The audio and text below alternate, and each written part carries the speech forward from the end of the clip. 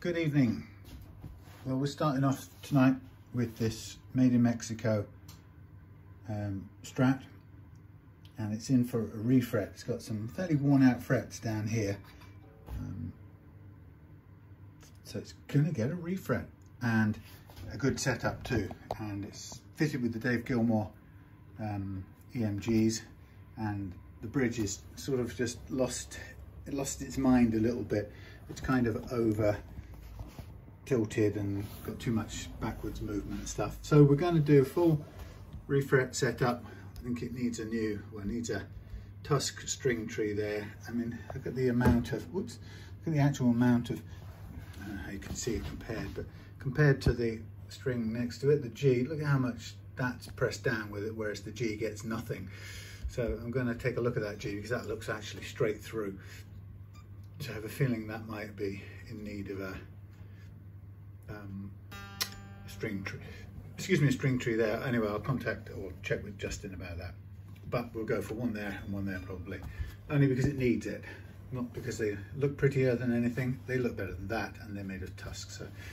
So we're going to, I think, well, the main thing is just get sort of stuck in straight away, really, with removing the strings, removing the neck, and pulling the old frets. And I've got the old fret press lined up over there, waiting to go.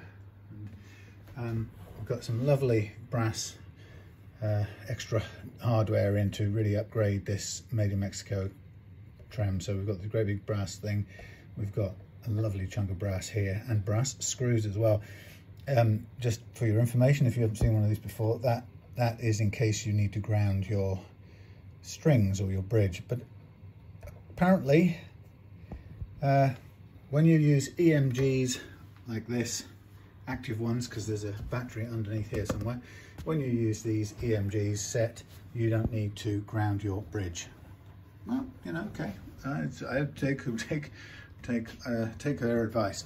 So I'm charging this phone at the moment for because I didn't charge it before I came up, which is a bit silly of me, but anyway, so it means I'm tethered for the time being, and I'm sort of dragging the cable around, so I'm not going to get the greatest view. And of course, we're also only on one camera right now, so the aim here will be just to have this somewhere where you can see it and I can get on and dismantle, I'll take the neck off, dismantle the guitar, I was going to say. So with this, anything to be aware of? Well, yes, funny you should ask that. Made in Mexico Strats. I can see some strange puckering here on the finish. They have some of them in some batches, and I don't know what order or logic applies, but some of them finish likes to fall off. And I've found myself having to say over the years now, having to warn people that while it's a very small chance, there is unfortunately a chance that these Mexicos require some work if the finish starts falling off. Now I've got a gut feeling that this one isn't going to do that, but I could have to be prepared to be wrong. So with that in mind, I always make a rather lengthy point in the initial email back to a prospective customer about the finish on this, and it bothers me a bit because it sounds, on the first hello, it sounds like a really scary thing to have to kind of say to somebody, well, actually, you do realise that it's, you know, and it's more of a, well, I don't really wish I didn't have to say this, but there's a very slight possibility, and it's unlikely, but it has happened in the past, and I just need you to know that if, and the problem with the, whatever batch of guitars or series of batches, whenever it's happened with these Fender Mexicos and some Fender USAs as well, the only other guitar I've had it happen to was, as it happened, was a Gordon Smith. So it's not, you know, it's not sort of confined to Fenders. Anyway, for some reason or other, whether it's a batch, a chemical thing, or whether it's the condition of the wood or whatever, it turns out that when this happens, the finish is just not very strongly attached to the underlying wood, and as a result, when you start pulling the frets up, you can find that the finish can start to flake off as you're removing the frets. Now, partly, if that happens, there's a sort of bit of a reason that encourages it to happen, and that is the way that Fender does its finishing anyway, which is a fret first, spray later approach. So they obviously radius the board back to bare wood. I don't think they use any particular sanding sealer or anything, but they go back to wood, then they press the frets in, and then they spray the finish over the top, and that looks okay. It has a trademark characteristic look to it, and you probably know it when you see it, even if you haven't thought about it. The finish looks like it sort of ruffles just before each fret, and when you're looking at the glossy fingerboard in the light, you'll see a sort of crumple. You'll see a little sort of ripple in the reflections, I guess you would call it, like little bars of light glinting along the fretboard, and that is as the material kind of rucks up and over the frets. Now, because of that, if you think about it, to begin with, even if it's a good properly adhering finish, you're basically draping a carpet over two different materials, wood, and then you come up to this metal fret, and then you kind of go up and over that, and it doesn't go right microscopically into the corners where the fret crown sits. It just sort of jumps up and over the fret, and so you have this slight air gap underneath. Doesn't really show other than that little funny ripple of light I've mentioned, reflection ripple. But what it means is when you come to remove the fret, you have to break this carpet, and then you end up, the carpet is prone anyway, but especially if the adhesion isn't good, the carpet is prone to sort of pull back, recede, you might say, away from where it's been broken, which is there. And sometimes when it breaks on the edge, it recedes inwards and chips. So basically, to remove these frets, you tend to break the finish, because the finish is up and over the sides. Now, it's usually cleaned off, so there's none left on the top. It's been long since played off or rounded off with sandpaper or whatever. But nonetheless, it still climbs a little way up the side of the fret. You never get it all off. And so that when you pull that fret out, guess what? It's going to pull up the finish that's stuck to still sticking to the side of the fret. And that's inevitable. So I'm going to keep these strings. I'm going to use these as the thingy for sacrificial strings when I come to do the precision fret leveling after the refret. Yeah, so that approach of spraying after the frets are fitted does encourage the finish to break, even where the adhesion is good. And if it's poor, then it's even worse or more likely to give way. Now, this should be a 9.5 inch radius neck generally, and so the frets, and that's what it's looking like. So what I really want is I want my fret wire to be just slightly under that, and here I've got my fret wire. Now this is a tricky one. These are 275 mils wide, and they're 265, and the alternatives were a 255 width or a 275. So I've gone for the 275, which gives us also a little bit of extra height. So so this is going to be close, but start out a little taller, but I much prefer to do that because it gives me some important leveling room. What you don't want is to go too close to the original gauge and then find that you basically, by the time you've leveled it back, and if you've got a couple of seating problems and you have to level those out, you may find yourself basically as low feeling as they were before you refretted, which seems a bit pointless to me because this is quite an old 20-year-old guitar now, I think, and you don't want it to feel no point refretting it really if you're going to just go back to exactly the same height as the material of the frets you've taken off. So now we've got an interesting thing. I'll come back to that in a minute, but anyway, first of all, here's our fret wire, and what I always do to begin with is I cut it at the halfway point because it's easy to manage for a start. Now before I do that, I might just move this slightly out of the way, and what I tend to do is I tend to just mark up with a marker pen the two ends. Now only because occasionally these two ends can be just slightly flattened, and I'm not quite sure why that is, but sometimes it is, not always. It could be some of the ways that they are cut in the factory or whatever, but just to be on the safe side, I like to remove that last 2 centimeters on each one. You can afford to do it. And so now what I do is I stand it up here, equally spaced if you like, and then I cut in the middle and hold on to both sides.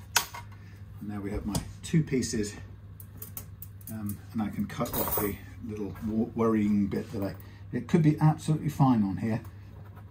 I'm going to do it anyway because it's a habit that's so hard to weaken. Where is he? Where is the other end? Now the next thing will be to get these. Well, I'll bend them and then I'll come back to cutting them a little bit later. I don't mind if it falls down there. That's okay. Right. So the first thing I'm going to do is measure this on the ground here. It may be these come pre-bent at 9.5. It tends to be quite a common thing. So that actually, if I just make this a relaxed mode, I would say that's absolutely dead on 9.5 to begin with. So they probably already pre-radiused it. And this one might be, who knows? It actually looks a fraction less. So slightly different radii.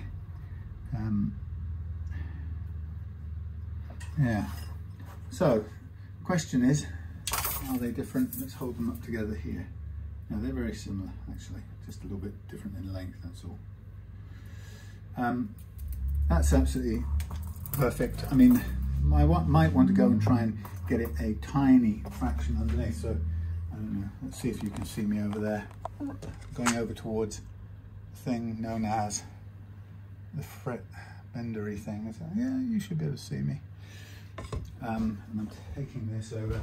I'm just going to run, let's see how it runs through here. Is that adding tightness to it? Might just be. That's actually spot on the 9.5. Funnily enough, so I'm going to tighten that just a tiny bit. It's very unscientific, so you have to do it and then try again if you've overdone it or underdone it. Okay.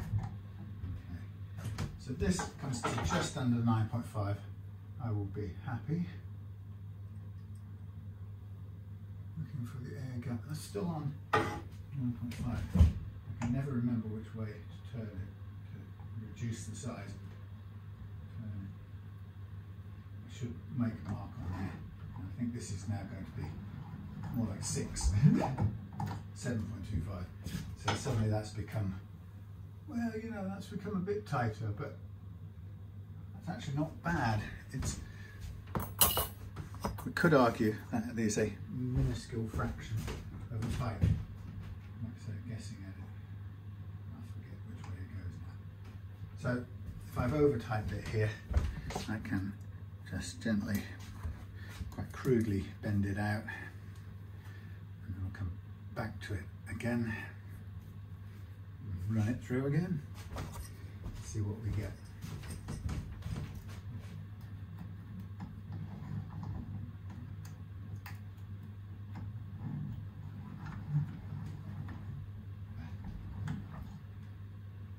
Twice.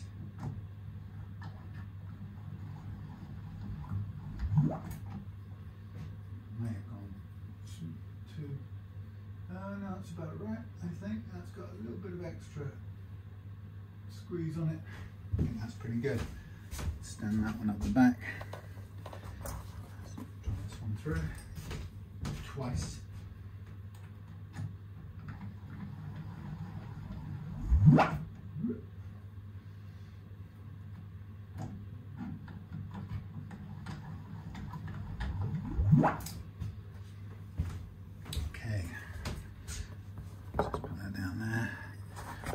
0.5. Well, that's so close to the mark. That'll do. Let's just check they are. Yep. See, the big one's just a fraction.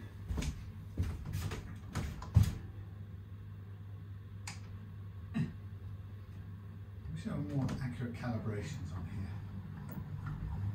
A little bit tighter of a curve. What am I doing? That'll do. Okay. See, that's even tighter than this one. Oh, that's because I didn't do that one to the same, did I? Let's do this one the same.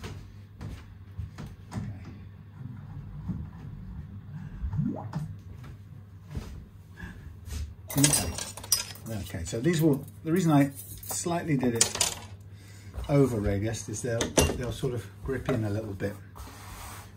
Now with this creature here, the aim will be to, the key thing in getting this right is to, what's the key thing? I think we'll take off the, let's take off the tuners as well.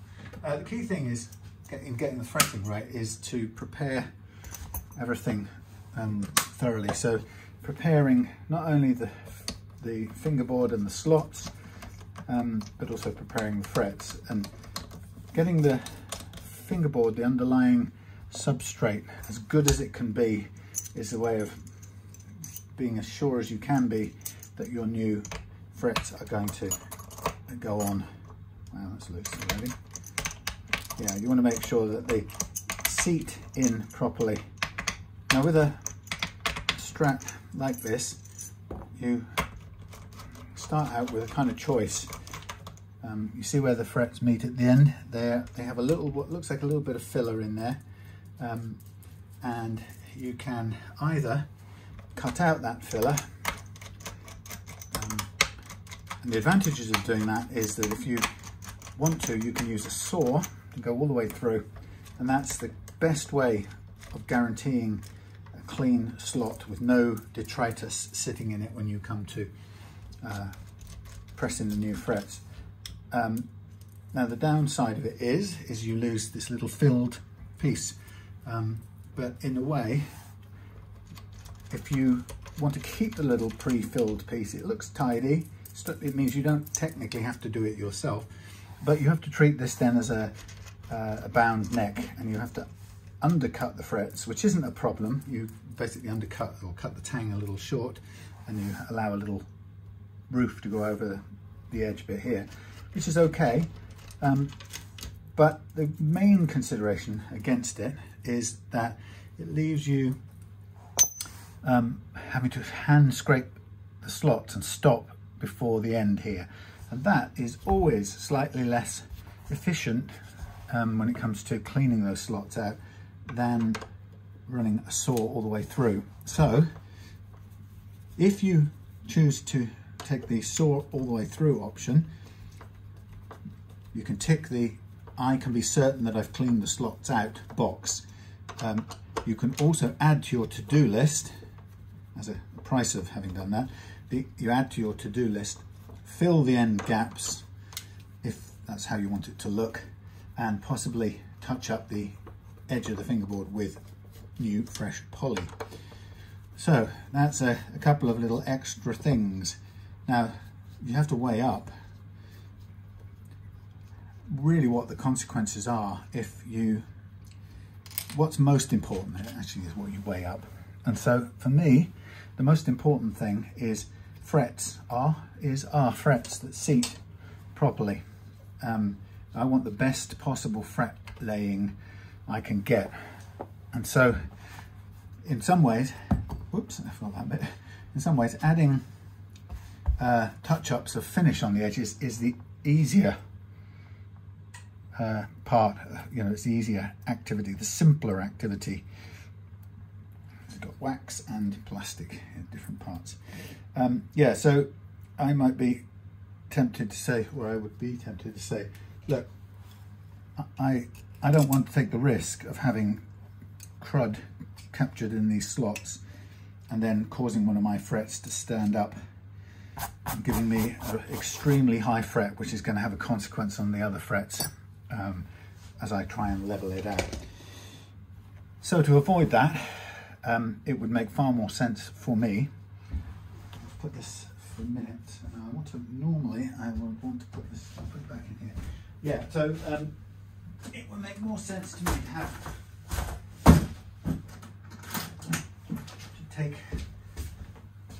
minimize the chance of a bad fretting, because that's the pain in the butt expensive bit, pulling all these frets out that you've already put in. Now while I'm here, I'm just going to do something that may upset some people. I'm going to, by eye, I'm going to hand carve out this here nut. We've got a new one. Now it means I'm just going to cut into the clear finish, or the amber finish that's been sprayed on. And the reason I'm doing this is I just want to make sure that when it comes out, when I get it out, it's going to come out without breaking any of the surrounding finish.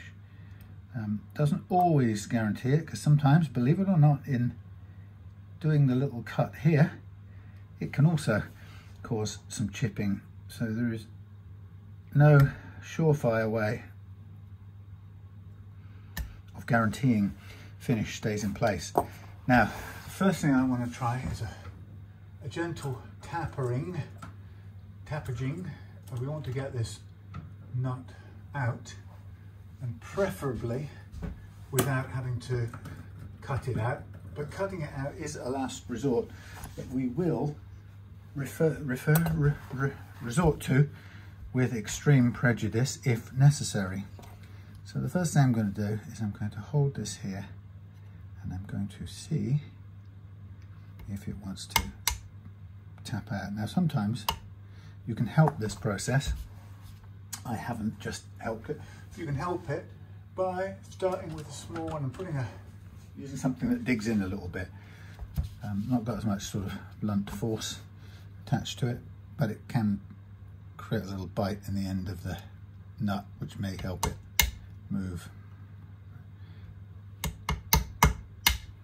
This seems to want to just skid off, to be honest. That's not so bad. I'm pleased with that. Save us having to cut it off. So we've got a curved one, and we will replace it with a curved one. But where has it gone? I've got one here with my string trees. Here's my curved 7.5 inch radius. No, not 7.5, 9.5. So those will go back on. So that's good. Now we come to the, let us remove our frets. And removal of frets is, some people on a rosewood board would put water on there. What am I looking for? Oh yes, I'm looking for a bit of this, a bit of this, and a bit of that. Yeah, they would use rosewood board would use a bit of water and some heat.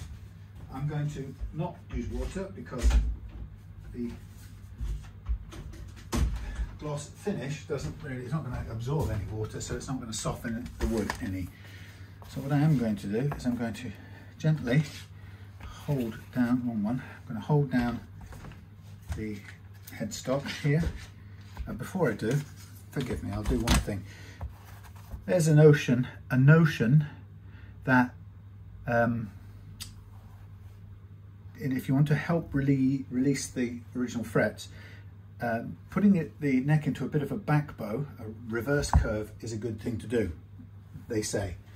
And it's a good thing to do because if you bend it in that sort of back bowed way, you get to gently prise apart the, I never know which, no, this is made in Mexico, isn't it? It's not going to be that. It's going to be one that I think I've got in my bag. But I've got another one here. Is it this one? I forget to mark up some of them.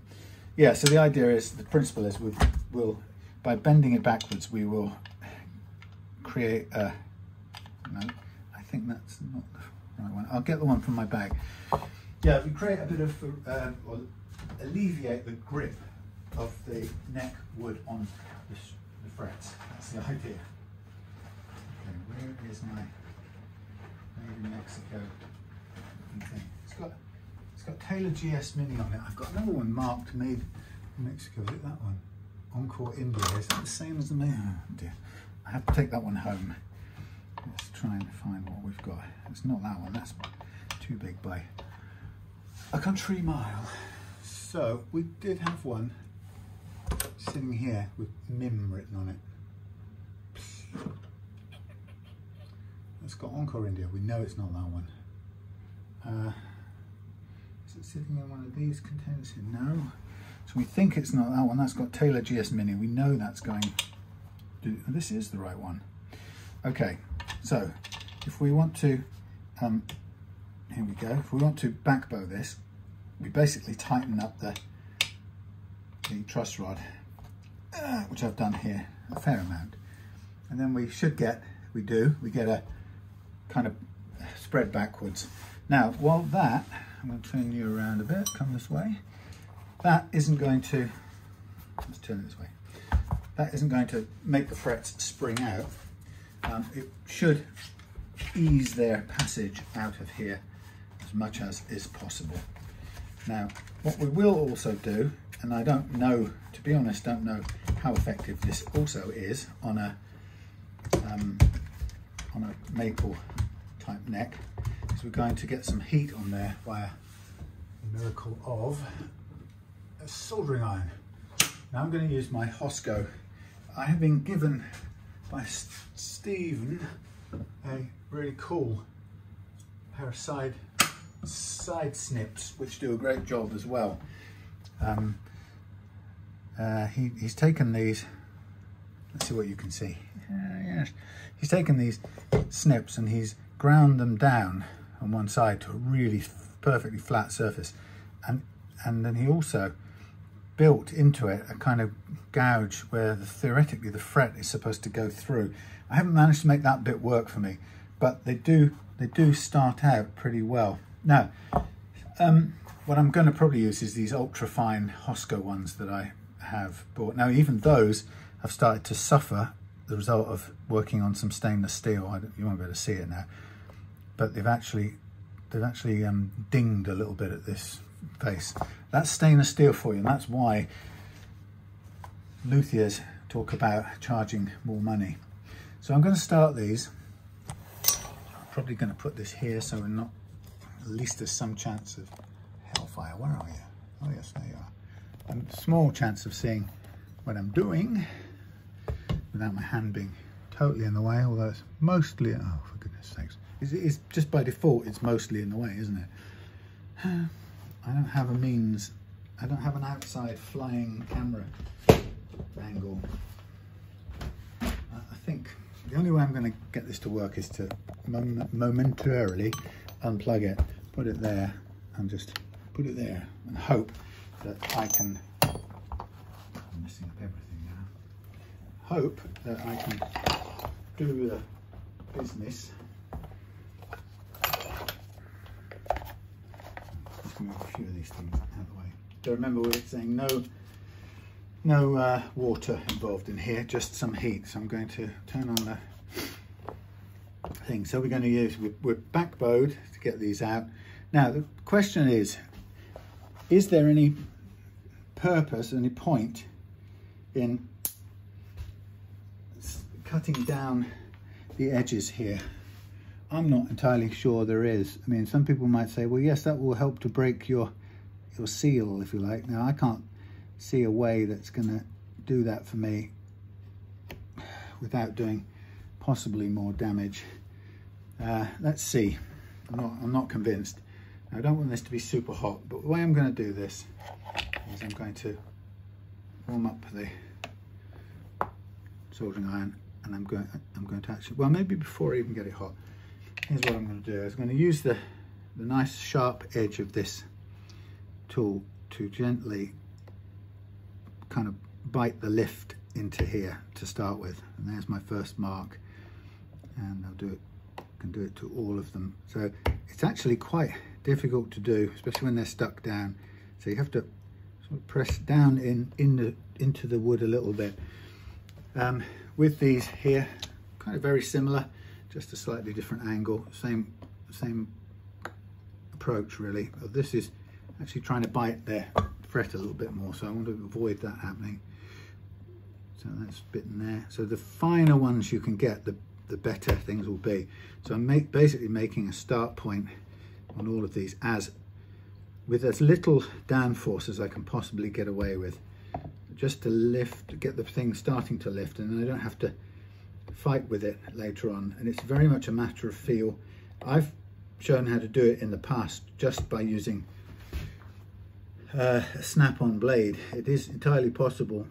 You know, you don't have to have expensive tools, but a finely flattened set of pullers like this does make the process easier. And sometimes you'll just find that it doesn't want to do it. It's kind of resisting, but then you have to kind of give it a little bit of downforce. And the problem with a bit of downforce is that it will start to dent the edge of the fingerboard a little tiny bit. But sometimes you just have to do it. You've got to get these things moving. So I've got them all very slightly lifted.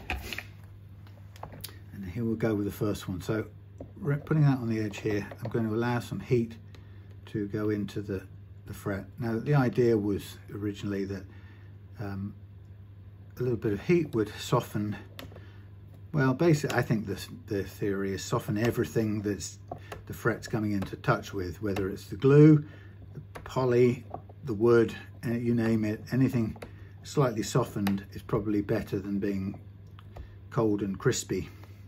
And so out comes the first fret. And if I give you a close-up look, you can see it's a pretty good pull. Okay, you can see where the finish is breaking, little crumbs of it. We will have to, you can see there's a clear edge, which is, you wouldn't have it quite the same way if this had been all finished in one flat surface and then fretted on top. You would probably you wouldn't get this step down which we've got now. So we've got a definite lip here that we need to sand away, and we can't really avoid doing that if we want to be sure of a nice, easy to fret to surface. So I'm just going to show a couple more from this angle, and then I'll probably just get the thing plugged in again so I can keep the battery charging so that I can run 2 cameras and do a proper thing when it comes to it. So I'm just sort of walking along very gently. So obviously we're kind of biting inwards so that we're breaking as we bite in and lift the fret. We're also probably breaking the last bit of the seal, and you can see all the bits. Now I've got a little homemade tool I'll show you in a minute that I use for cleaning up these fret slots, and it's pretty effective, but you still, by definition, you run just outside of the normal footprint, which is why if you're refretting, there's when you I don't know if you've ever seen in the shops where you buy fret wire, the online shops, there's a thing called repair wire, and I don't know if you're like me, you've seen it there and never bought it, thinking, what the hell is repair wire? Is it some sort of special soft wire that does something that regular wire can't do? Well, it turns out repair wire is fret wire of the same gauge as a normal gauge wire, but with a thicker tang. And the idea being is that it's presupposing that you're having had a tang pushed into the wood already, that your existing tang might be a little bit on the loose side. And if you're refretting, of course, you don't want to fret and then the frets fall out. And so they create this repair wire to be basically fret wire with a slightly thicker than normal tang to use. Now, you don't want to put that in the first time, because if your fret slots are 0.5, half a millimeter wide, and you come along with a tang, a repair wire with a tang that's say 0.6 or 0.75, let's say, for argument's sake, because that extra fatness on the tang will end up causing your neck to go into a back bow, whether you like it or not. And you either have to correct that by loading the neck with strings and hope that the strings will pull it back flat or curved, or you have to sort of use an active two-way truss rod, if you've got one, to hope you can dial some curve back into it. Really don't want to be in that position. So yeah, rule is never use that type of wire unless you absolutely know you have to or should do. Right, let's get you charging again. So we're back on sort of long view, not very exciting, but just so you can see what's going on. So now I'm going to just carry on and get all of them. I know I'm in the way now, but it's about getting it done. And then what I'll do is once I've got this out, I will make my final decision about, do we, see this one doesn't want to come up, do we or don't we cut all the way through? And I think for the sake of, the only reason I wouldn't cut all the way through with a saw is if I really couldn't do an end fill on my own and I just thought at all costs I had to protect the end fill. And of course, if the end fill isn't just a piece of poly or super glue or whatever, as it will be on here, if the end fill is really a full binding going down the side, then you've got no choice. You're not going to cut all the way through with a saw. So you don't have the luxury of starting knowing that the slots are cleaned out. You have to then you have to clear the slots out with other kinds of tools, scraping up to and stopping at the binding on either side, which is what you'd do if you wanted to retain these end fills on this neck. But I think it makes far better sense to get a good refret that we go all the way through and saw our way comfortably to the other side. And then we'll do a little fill at the end with either a wood filler, putty, which takes 24 hours to set, which adds a bit of, believe it or not, adds about a day to the way the schedule works. Probably adds a day to doing this, but we're not in a crazy hurry, so we can factor that in. It just means I have to rewrite my schedule a little bit. So there are other things you can use. You can close the gap up, and actually a lot of vintage guitars didn't have end fill gaps at all. They were they put the frets in and then they beveled the metal flush to the wood. And I think in some ways the end fill protected, well, it didn't really. I'd like to think that people thought the end fill protected in case the neck shrunk a very tiny amount. Then if you had the end filled, theoretically if your neck would shrunk, instead of the metal poking out at the end of the fret, what you'd get is you'd get the sort of filler of poly sticking out, which was easier to stand smooth. I don't really think that was done for that reason. I think it was this cosmetic thing. People preferred the look of something that was filled with clear finish or you know, a bit of wood coloured filler, and so they went with that. But actually on many vintage fingerboards, you will see the metal of the fret, the tang goes right to the edge. And of course, if and when a neck does shrink slightly in different weather, you will then find what happens is the metal just appears to extend a tiny, well, it does extend a tiny little bit over the wood, and it can be very sharp because it only takes a 100th of a mil of this razor sharp metal to stick out, and your fingers will find it. So the truth is, if you undercut and use an end fill, even when the neck shrinks on that, it still ends up with something bulging out the side. But what bulges out the side is in fact only polyurethane or poly finish, but it still is a bump and you still have to sand it back, so it doesn't really help you avoid fret sprout, as they call it. So there we have all of yonder thingies taken out. Now the thing to do whenever you've done this is immediately get straight back to slackening your truss rod off. We want this neck now flat really before we do any fretting, and that probably makes sense to just drop it technically back to point where it's slack. I'll check it with a straight edge in a second. So let's just give a bit of a better view. So I'm going to use in a minute is my cool little tool, but I probably need to put some more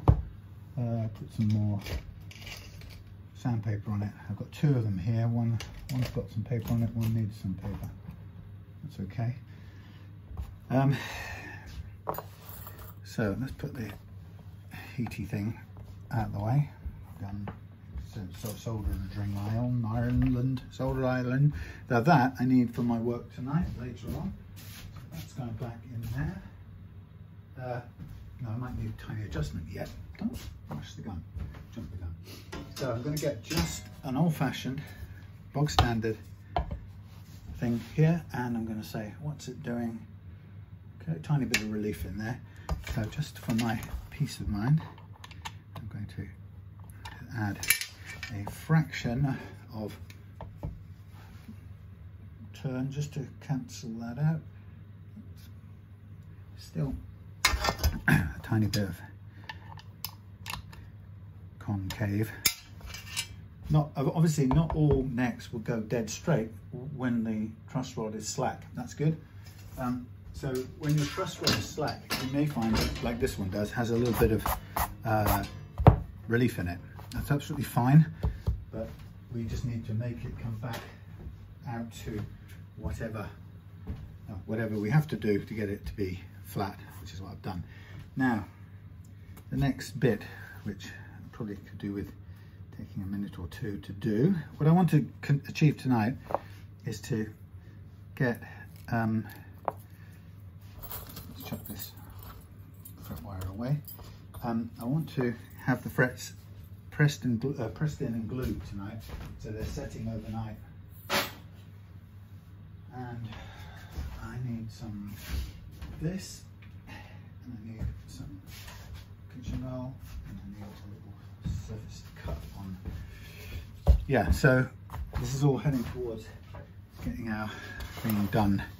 Oh, let's have a look. I think I better do the next bit. Actually, would be sawing through. Now, with all finishes, they're all flaky, they all risk breaking.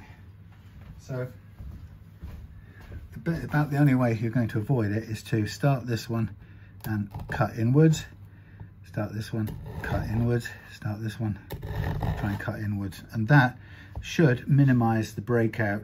We don't want it flaking out. Don't pull it to the other end. So we're pulling inwards to begin with, and I'm just going to go all the way down this side, pulling inwards first of all, and then we'll do the other side, pulling inwards.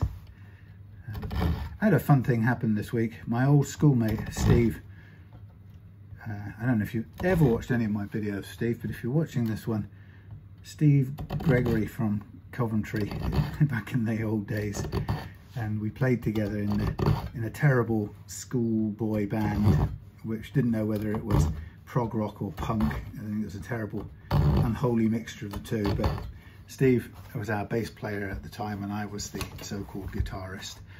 And that was when I had my vile Satellite 65T, the most horrible guitar ever made or played, but one I still doff my cap to because it kept me playing guitar, and despite its crapness, I didn't give up.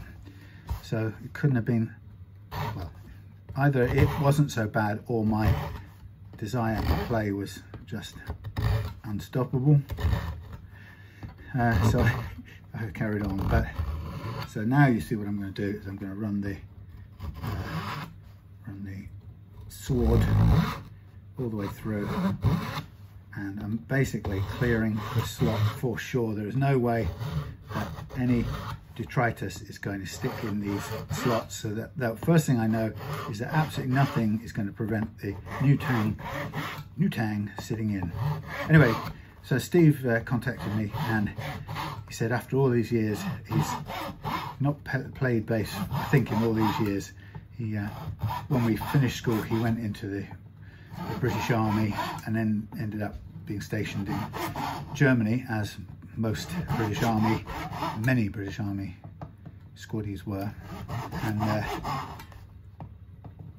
what was he was the Royal something and Mechanical Engineers, REME, wasn't it, Steve? If you watch this, anyway, yeah, he went to Germany, and funny enough, by a quirk of weirdness, he ended up in a town in the very early 80s where he met a lady and got married and became German. But unbeknownst to me and him, years later, a few years, not many years later, a few years later, I ended up in that town myself, working in a completely different line of work, and ended up in a relationship with a young lady from that town too. So we could have been neighbours at some point, except it didn't kind of go that way for me and my girlfriend. But we were together a good couple of years, and it's a very nice person she was too. But Steve got married and stayed in that town, and of course I never bumped into him there. He would have been doing army type, or well, actually I think he then went and set up a mechanical car business, car fixing type business, and car engineering, that, you know what I'm saying. Anyway, and so we wouldn't have crossed our paths. My thing was petrochemicals, yeah. Actually, I was located in the steel pipe production plant in that town, and I was part of a sort of an inspection team for a client, petrochemical client, who was building a pipeline to go across the North Sea. So it sounds glamorous, but at that time it was just sitting in a filthy old German steel mill, a pipe mill, which was noisy, dark. I mean, it was wonderful too in its scale and the noise and the kind of weirdness of all this large scale engineering, which I've always been kind of astonished by, you know, in its scale. But it wasn't glamorous in any sense of the way. So yeah, so we wouldn't have, our croths wouldn't have passed, our paths wouldn't have crossed. But anyway, so yeah, Steve contacted me. I think we saw each other at a reunion a few years ago, and met up in Coventry once. But yeah, so he's taken up playing. So he's taking up a guitar, not the bass, which is cool. So he's getting himself a Gretsch. Steve was always a big fan of the Clash and a lot of different sort of punk bands like of that era.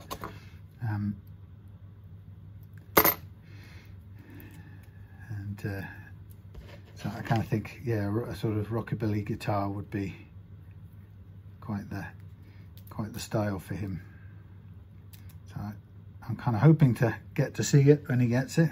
If you're listening, Steve, watching, it's just the radio. If you're watching, if you ever see this, let me know how it goes. I remember that Steve, oh, this ain't gonna do it. This is too curved to cut it to size. I suppose I'll have to trim it like this. Not ideal.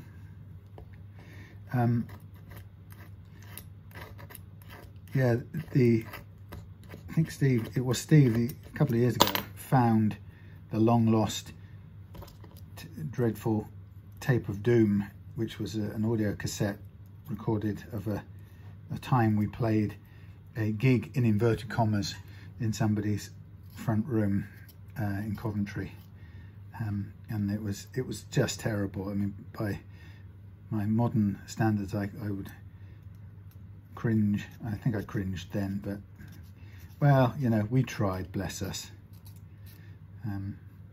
we didn't know anything any better or worse. Anyway, this isn't a brilliantly manufactured one, but it's not impossible. We could still use it. So let's put this bit in the bin.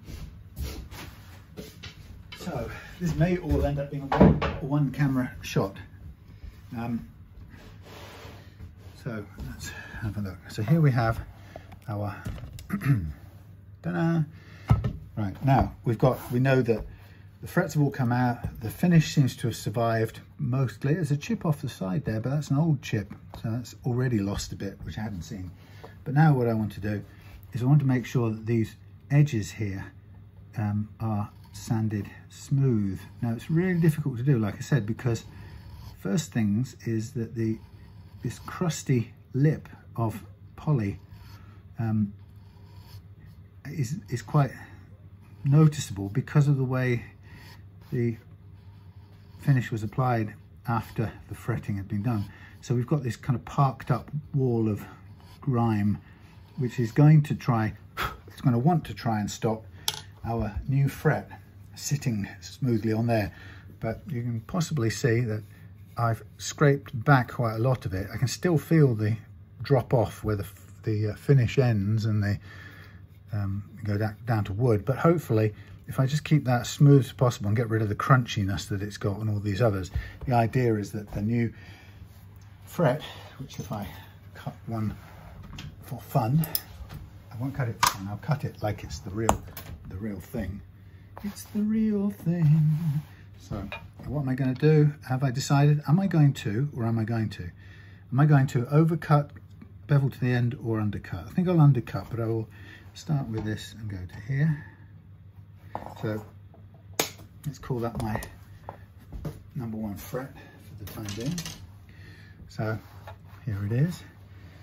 Now when I press that in there, I am hoping that once it's pressed in, I'm not sure actually what the thickness of this tang is. I've chucked these away, but I can go and cover one.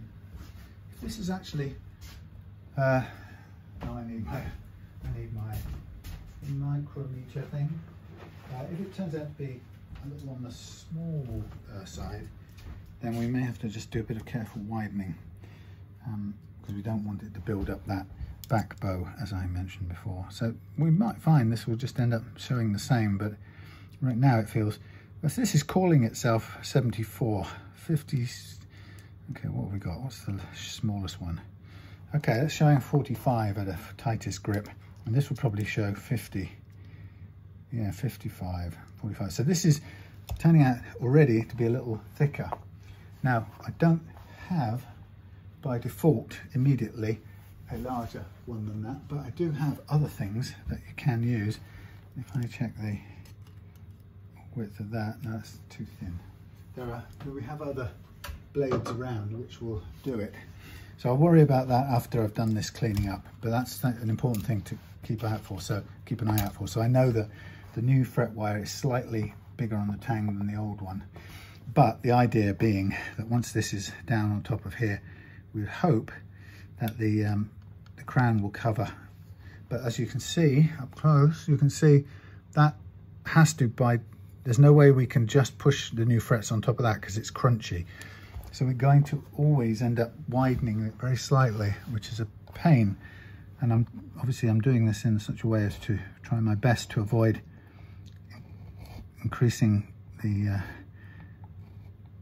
sort of light coloured part. I mean, obviously, if I scrape off some of this rucked up poly here, it will just flatten it out. It won't, by default, won't take it back to the wood straight away. But it does have a sort of, it does give you that sort of slightly scuffed, wider footprint for this. And we just have to do the best we can, but it is quite crunchy at the ends, the edges actually, I should say. And if we don't sand it back, the frets will try and sit up proud on it, which is the downside of that method of attaching the frets, finishing. And there's no other way I can get this fret, and it actually can feel it coming up into a little peak. Of course, you could go over the top of this, but then you will have lost all of the you'll have to then sand everything back and rebuff it, and you might as well be redoing the whole thing from scratch. And in fact, doing it the proper way around, or the time-consuming way around, which is to do the whole of the fingerboard first, cut the slots, and then put the frets on. So you can see it's just gonna, it's this natural kind of crinkle where it lifts up, and it could be here quite a long time trying to soften off these bits so that they fit. Now I'm thinking, in the meantime, I'm thinking, what blade am I going to use? I've got a little hacksaw here, which I think is actually, whoops, of the width, and I've got another big saw over there, but I think the hacksaw may be the right width. Actually, it's going to be a bit wider. It's too wide because it's got a curl to it. I've got another blade somewhere around here that does it really well. I think it could be the full-scale hacksaw, actually. It's a bit unwieldy. Let me just check. Don't mind if it's a bit unwieldy as long as it does what I need. See, that goes to, that's a little bit big too, that goes to 70. There is another one. I've got one. I've got one under my skin. Maybe one of these little, might be one of these little things. And I've got this. I've got this one. One of these comes in at 60. I remember it. I've used it before. There's really many hacksaw blades here. It's just a matter of getting the one that comes in at 50, just to widen it slightly. So what's this one at? There you go. That's 50. So that one, believe it or not, will increase the size. A bit fiddly to use, but pullable. So we'll just widen this up a little bit to begin with. It's actually quite hard to handle because you don't have much to hold on to, but there's a widened, there you go, widened. And let's see how that likes it. There you go, much happier. That will tap in quite nicely. So that's how it would look. Whoops, that was how it will look once it's, you can still see that little shine where the original poly tries to ride up onto the side of the fret. Like I say, we can't really do away with that, and we'll do our best. Anyway, so I think what I'm going to do is, this is going to take so much boring, slow time, I'm going to stop and watch something on my thing, and I'll come back when this is done and I'm ready to press the frets in. See you in a bit. Hello, hello, hello. Here we are in the land of fretting. So I've got all my frets trimmed ready, and I'm going to line them up on the blue carpet and ready to pluck each one forth and glue it and press it into place. And I'm going to be wiping it with kitchen roll, and then with a cloth, and then more kitchen roll to clean up as we go, so there are no nasty messes. So there is all my frets lined up. Ta-da. There is the neck. Here is my glue. Here is my big pile of kitchen roll bits. Here is my Quality Street tin with a wet cloth in it. Here is my bungee rope rubber that probably should come in handy if it still works on here. See if we can use it to pull down. Let me just get a blade for the sticking on of the glue, and we should be everywhere mostly ready, I suppose. So let's begin with, what shall we begin with? Probably some sort of long view that's not, something like that. Let's begin with this end, the long end. So I have each of these frets, I have ground with a thing so they're flat. They're all undercut, ready for some fills at the end of everything. I've twisted all the fret tang ends, I should say, not fret ends, tangs. All the ends of the tangs, I've twisted them straight because they tend to turn a little bit during cutting. So now I'm just sluicing some glue into there, and then we place by hand yonder fret wire slap bang in the center, and I'm going to push my doofy thing off to one side like so, put this on there like that. I'm going to fit that on there. It's a bit kind of loose to hold on to, but I'm going to push down like so. Looks nice. I'm going to swing on it. Sorry about this light. Put the light down a bit. Now, I don't quite know what I'm doing with this bungee rope thing. I sort of did have a way of working it before. It was sort of like that. Yeah. And so what it meant was, oh, I get myself a little prodder thing. Something like this. No, that's a bit crappy. All right, we'll have that screwdriver. So I would typically, and it's not, there's no real reason for holding it down like that. I'm just sort of wiping off the bulk of stuff, but actually it probably makes more sense to just lift up now and clean it back up. But the pull on the bar is a sort of way of getting a fairly standard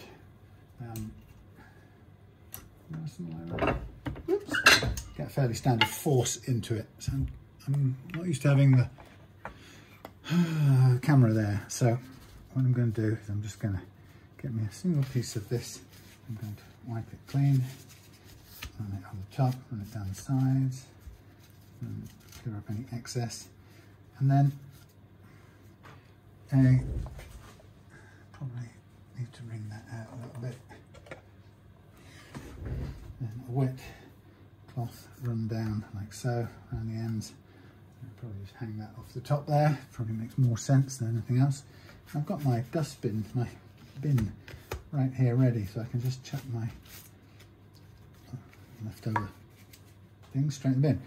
So there we have first of the frets pressed in, and it looks great from this angle. We've got a little bit to trim off the edges there. So we now go and glue up the second slot, and it can be tempting to line up several in a go and then hop along and press them in, but I've found in the past that something happens in the sort of loss of focus slightly, and you can have problems creep in.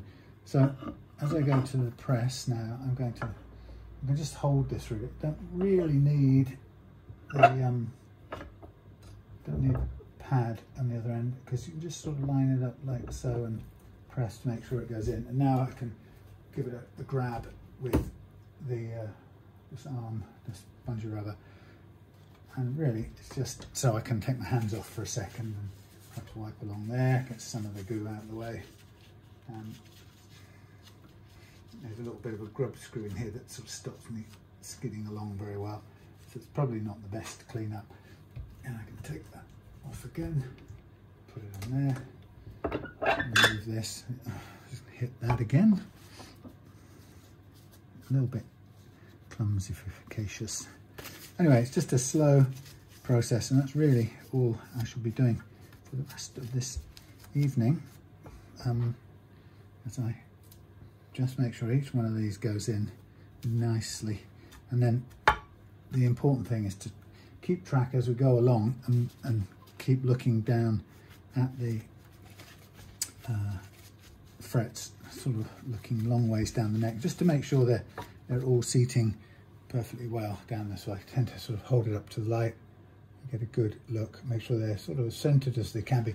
If it looks like something hasn't gone in properly at all, then what we can do is we can just clean the stuff off there, and we can give it another test squeeze in case we think it needs it. There's no harm in that. Better that it seats properly this time. Give it a little swing, and that feels fine. Again, just clean off the top there. All right, and we're ready for the next one.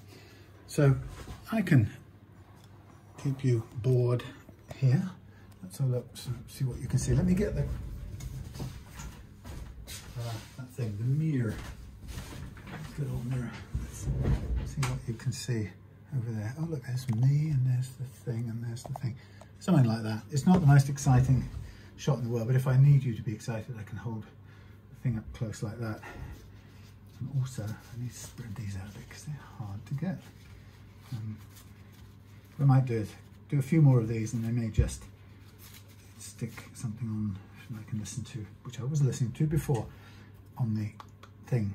And you can join me the next stage, which will be tomorrow, when I come to trim the fret ends. Once the frets are seated in place, next stage will be end beveling, which is a pretty scary process, but very important process of getting everything trimmed to the exact length, but also the exact end bevel. See, now I originally had this loop on here to hold on to, didn't I? Bit of a crude system. So that's not a terribly effective way of lifting off stuff. Anyway, or I can just go like so, and then drop it down, and then it drops off completely. Not so clever. Anyway, that's how I do this. Slowly but surely. The main thing, obviously, being that everything seats as perfectly well as it can. Clean the ends up, wet the ends, clean them up. They will fill a little bit here, so it may be difficult. Sometimes you can blow out the glue from under here to leave a gap, or you can dig it out later on. It's quite tricky. I don't think I've got any canned air with, oh, I have got canned air with a stick. I might just try this here, because what you find out is you can end up, if you're not careful, you can end up with the end gaps filled with glue, when really what you want is a little space. So I've got a little bit of a chance there, sort of spreads it around a bit, but better if I just leave enough of a gap, if I can, for the to fill later on. So there's a little tiny gap showing, see what I mean? So it's just for the want of a bit of blowy air. So yeah, just, oh, that's fab. That's just perfect. So drip a great big blob onto there, which you don't need. And it's interesting that, yeah, it's very interesting that this causes it's causing the fingerboard to the finish to ruffle a little bit. So there's nothing I can do about that. That's not ideal. That's the problem of refretting on top of something like this. I'm not best thrilled with that. It's the pressing down of the crown is just pushing the finish out the way. That's not so good. How am I going to avoid that? I mean, we could cut in along the edge there if I had to, but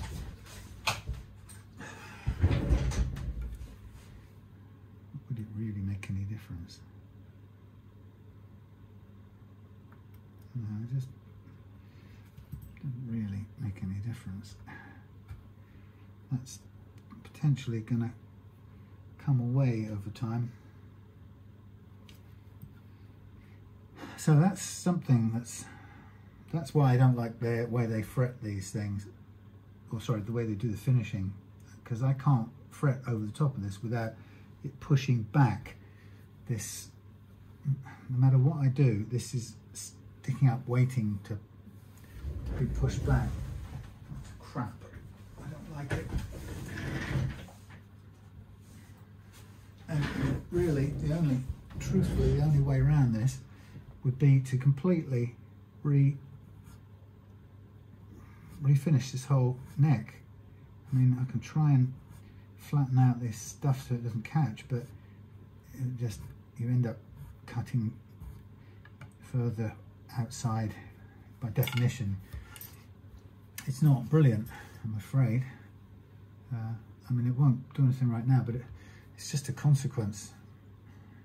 It's a combination of probably some slight adhesion problem, but it's mainly the cheap choice of the fretting the finishing method that they do, where they chose to finish over the frets.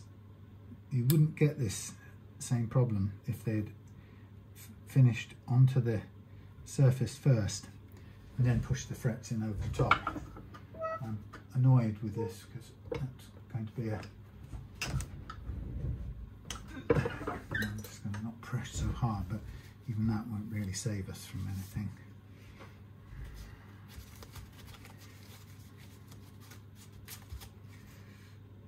Well,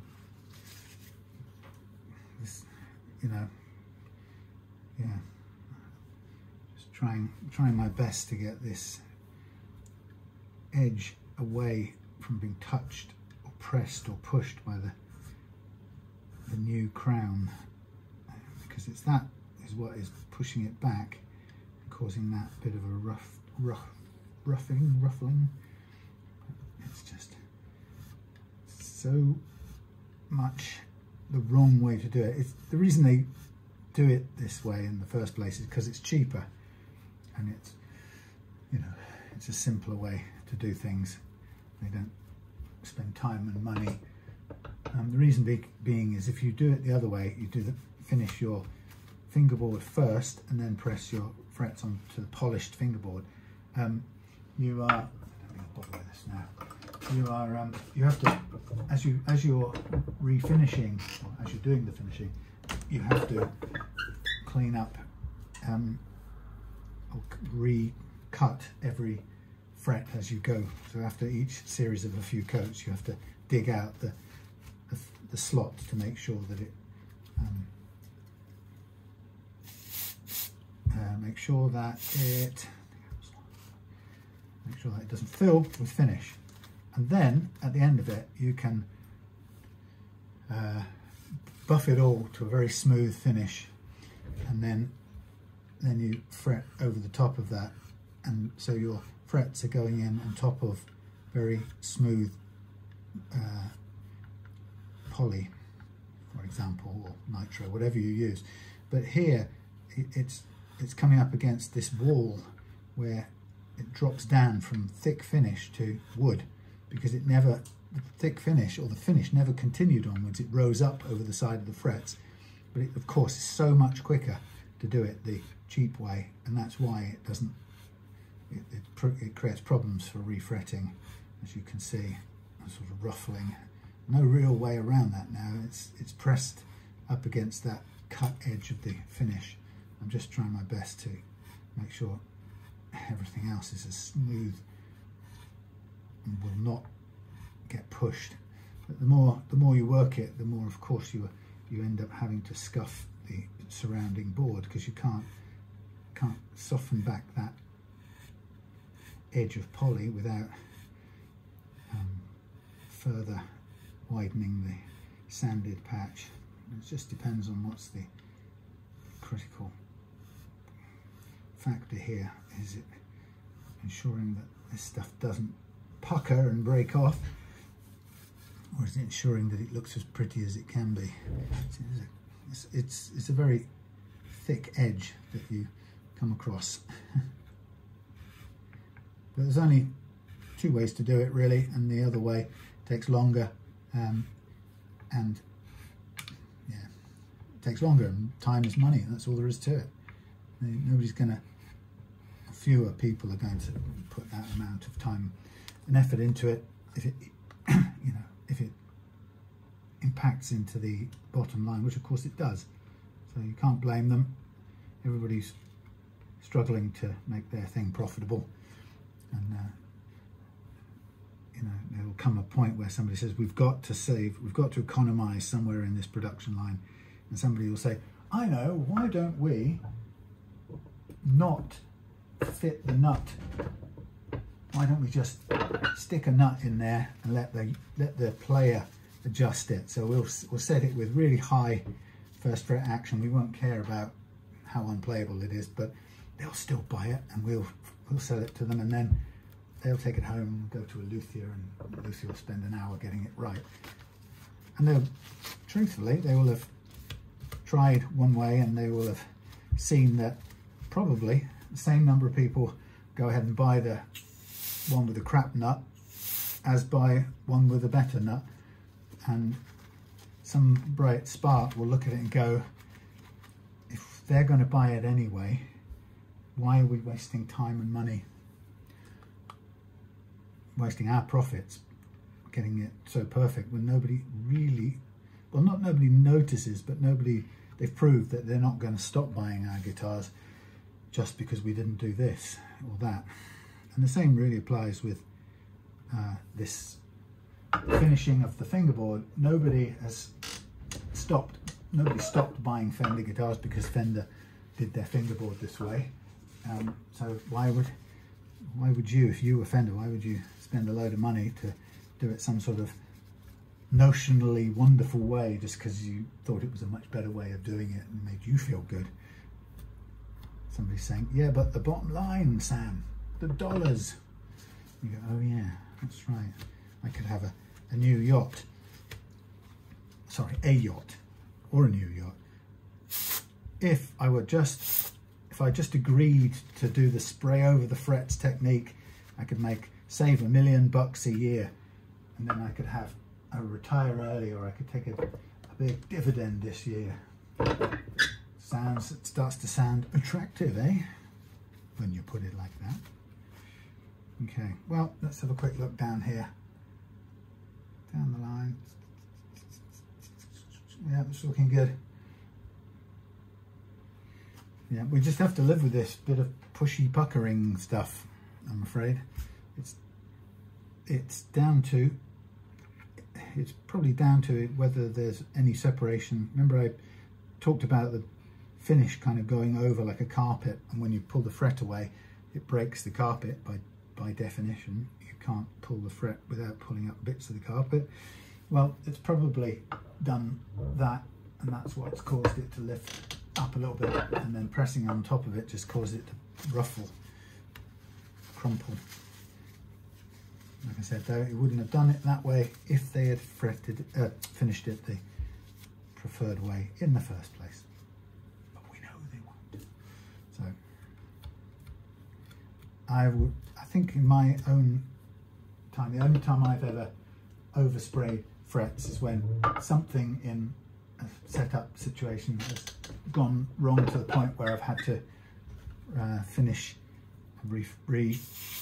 the guitar fingerboard for a customer, and it's just we need to do a quick way. We don't need to go and strip the entire thing back and redo it all from scratch, because it just becomes suddenly very expensive. So as a relatively inexpensive get out of jail, it's doable. It's, Fender's been doing it for decades, I suppose, but anyway.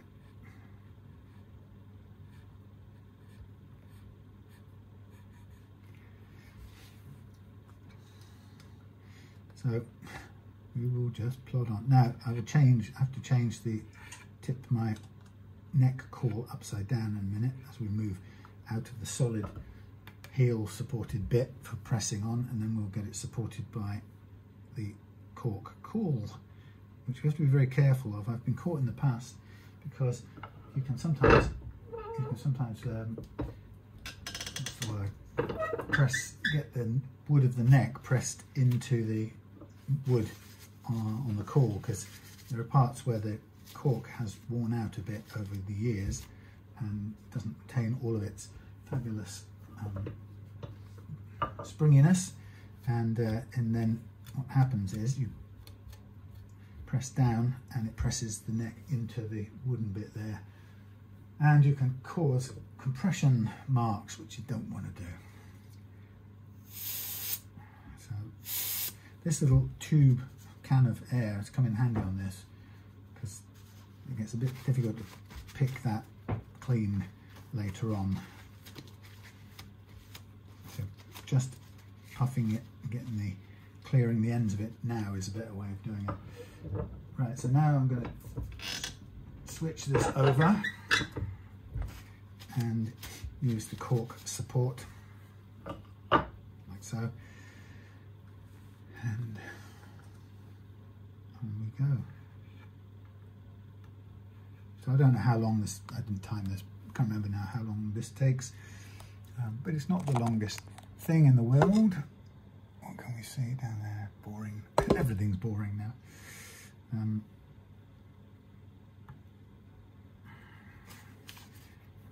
So we put this in here now, so we come all the way up here, which is just about reachable. I probably should have done another one the other way. So this is where you can run the risk of just pushing the neck onto there. That's just about okay, didn't touch it, but you have to be very careful.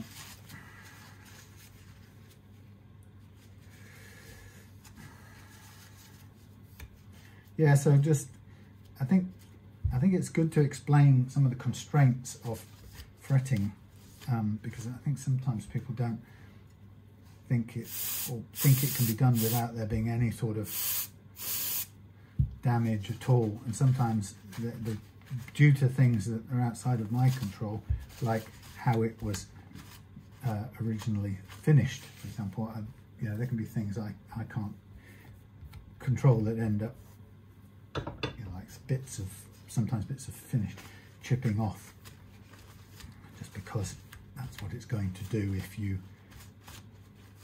remove old frets. So that I always have to say, it is not guaranteed that these frets will all go in perfectly without doing some small amounts of damage along the way. It is a sort of destructive process, and obviously what I'll do to the best of my ability is, if there is some issue and finish flakes off, then I'll do my very best to touch it up and bring it back to its kind of glory. And actually what's quite nice is that with poly, it's really relatively easy to use waterborne wipe-on poly to do these kinds of repairs as and when necessary.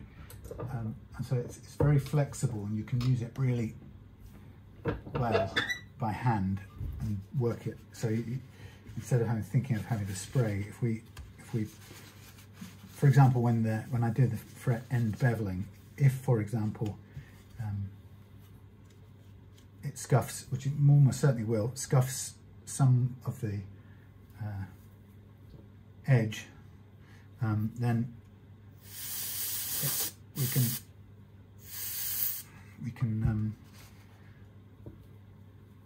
just build it up very slightly with some wipe-on poly, hand applied, and so that can be done at home in sort of comfortable conditions, you know, watching something on YouTube with a cup of tea, you know.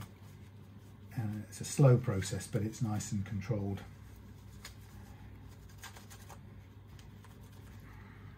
Okay, so I'm keeping those little overhangs clear, which is good. So I'm clearing them out one at a time as I go along. So this will now sit until tomorrow.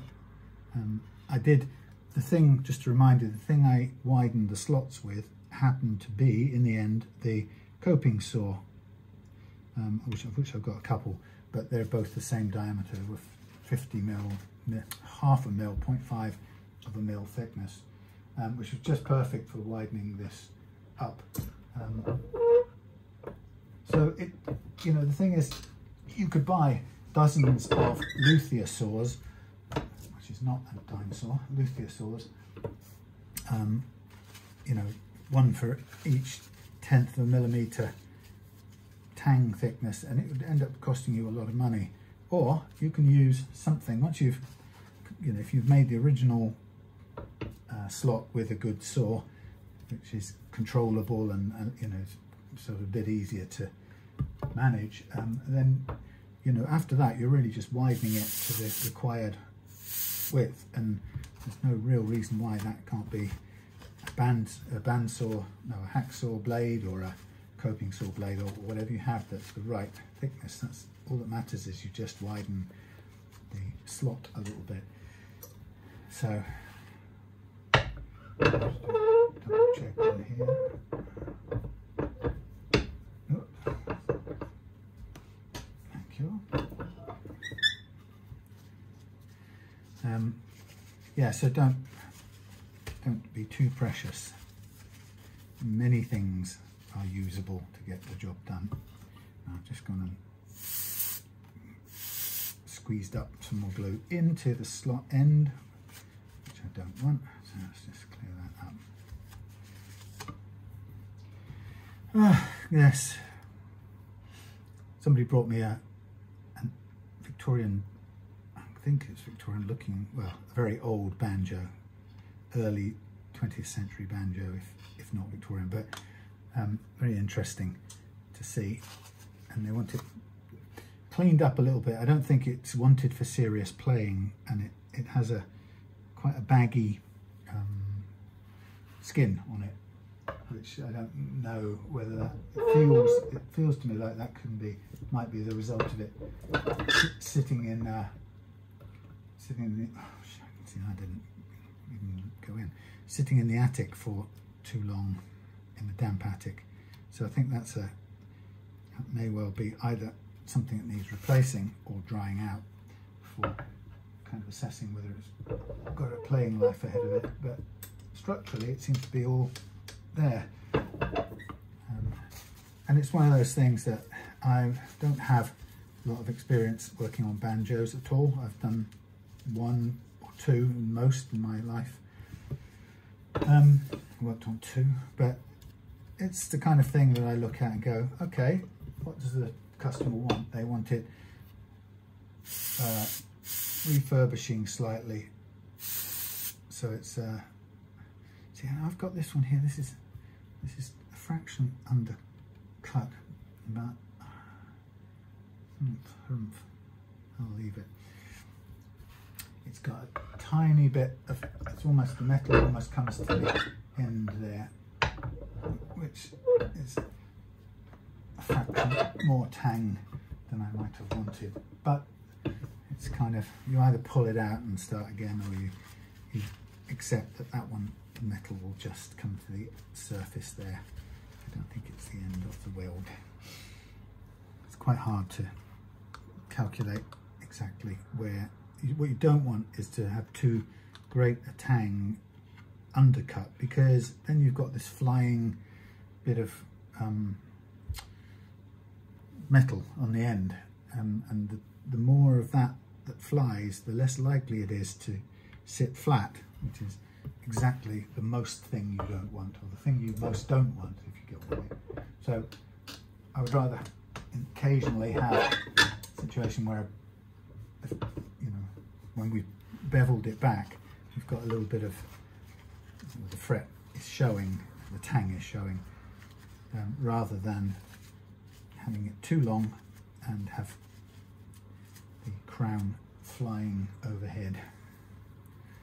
So many little things you would never think of if you hadn't done it before, or if you'd never thought it through or tried to do it.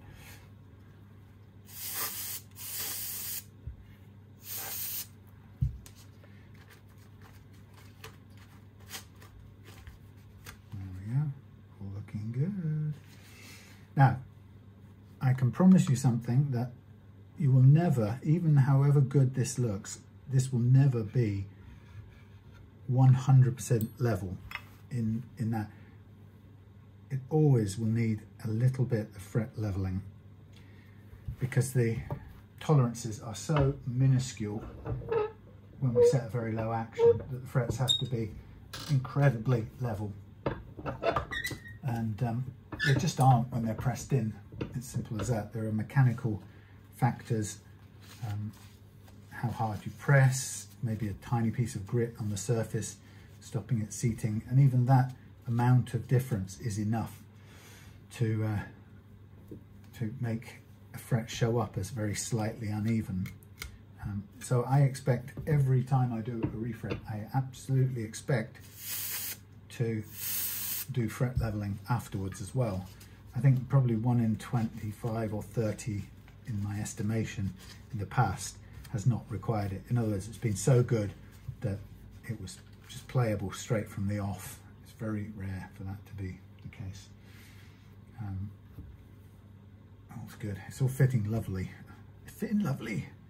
But yeah, so I don't feel at all bad. And if you ever get into fretting, equally, don't you be disappointed if you find that you do your fretting like this, you put your rocker on the next day, or you put your rocker on to see how level they all are, and you've got lots of rocking and clicking and clattering. It's absolutely nothing to be worried about. It's completely par for the course. And the fact is, none of the manufacturers even get it perfect, because, and you can tell that because when you get new guitars from the manufacturer, lo and behold, you can immediately find rocking frets and have to take care of them yourself. So, and that's because the process is by definition quite crude, and lots of variables involved and not at all scientific. Oh, I was going to just give that another press down a minute. Things in the way. Cloth getting caught, thank you.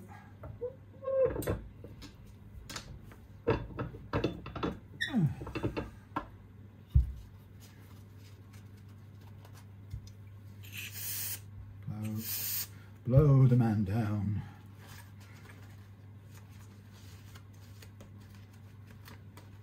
So leaving these little gaps at the end as clear as much as I possibly can means that I'll be able to fill them with a little bit of, it could be super glue if I had nothing else, but I could do it with a little bit of putty or wood filler.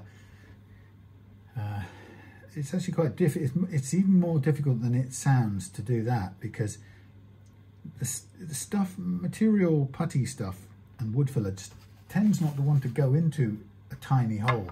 It tends to need a bigger gap to grip. And if you put it into a very tiny little aperture like the fret end gap,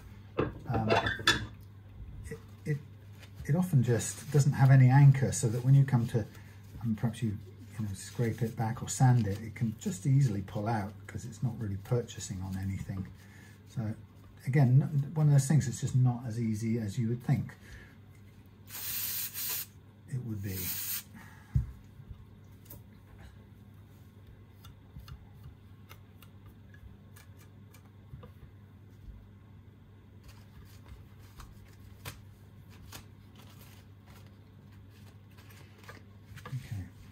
All is going pretty well, so I'm nearly there. 1, 2, 3, 4, 5 to go, and then we'll place it on the bench for overnight. Come back and end bevel the frets tomorrow when the glue's set. The glue is a backup means, it's not critical. If you cut the slots right, or you match the slots with the tang dimensions, you should be able to press frets in and they just hold themselves by the tang. But of course, this is a refret, and as I mentioned earlier on, that's why the so-called repair wire exists, because people know that when you refret, it may be that the frets don't fit quite as, the tang is going into a slightly loosened hole, in which case the repair wire has that extra thickness on the tang to help you grip. But I always like to have a little bit of glue backup, and for me the wood glue is the preferred choice, although if you're in a hurry it's probably better to use, you can use super glue, and then you can have the whole of the end beveling done the same day, and you can do the whole refret in a day. It's quite intensive, but labor intensive, but the super glue gives you that immediate thing. But of course, the reason I wouldn't use it on this is that it's very difficult to clean up on a maple thing. Even if you've got to hand, you've got your debonder stuff, it's very difficult to get it all up with, even with debonder, which kind of starts out by softening it rather than cleaning it up, and then you've got to kind of soak everywhere, and it's actually a bit of a nightmare. So maple boards for me are always done with Titebond because it's water-based and you can just clean up and it looks great afterwards. The marks, the only marks we can see from this refret is where I've obviously done the sanding to get down these crusty edges of these frets, which is mostly worked. Only the couple at the end that it's puckered up the finish a bit, but like I say, that's courtesy of the finish, not the refretting.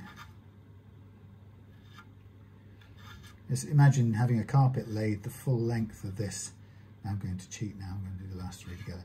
Imagine having a carpet laid the full length of this neck over all the frets, and then you basically, it sticks, glues to all the frets and to the fingerboard, and then you come along and you well, first of all you come along and you sand over the top of that nice carpet until it breaks. So now you've got the carpet sticking to the fretboard, hopefully, and the sides only of the frets. You've got the clean break at the top of the frets, and then later on you come and pull those frets out, and lo and behold, surprise, surprise, the rest of the material, the rest of the carpet starts to fall apart. That's the problem. So this is the difficult to reach bit here.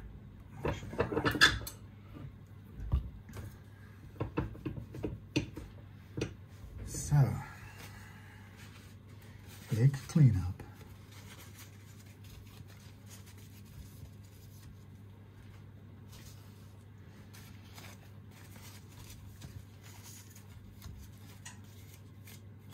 Very hard to soak up this excess on the ends because you've got these metal, spiky metal bits sticking out, catching your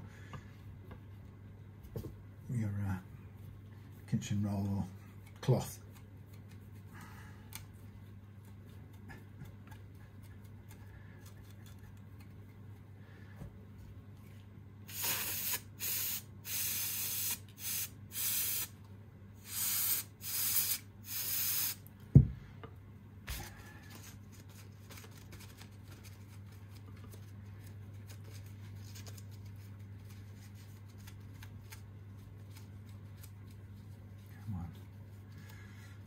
Anyway, I've been absolutely enjoying the freedom of having a car that starts.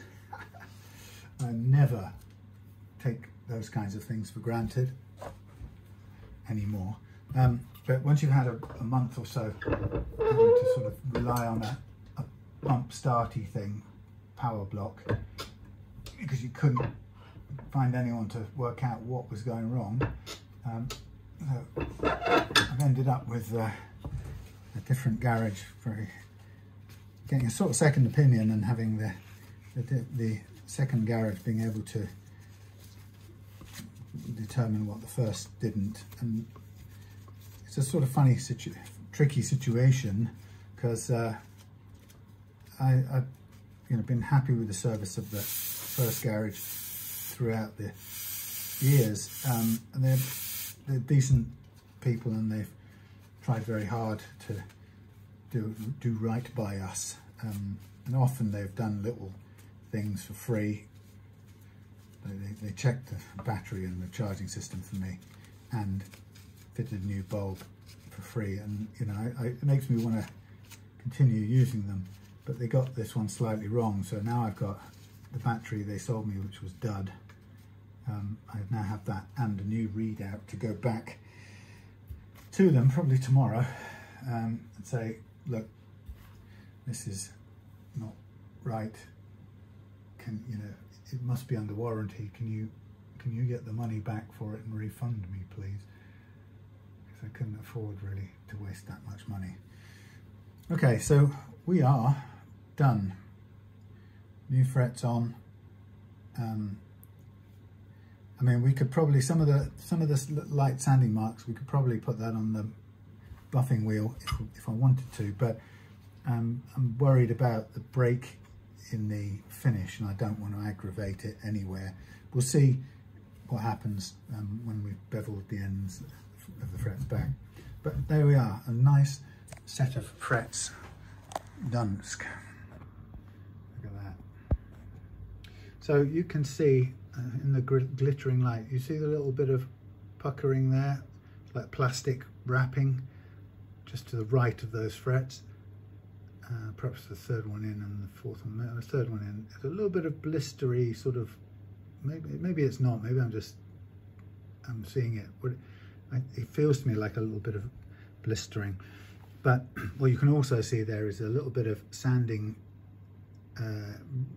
spread where I had to sand to get the ledge down.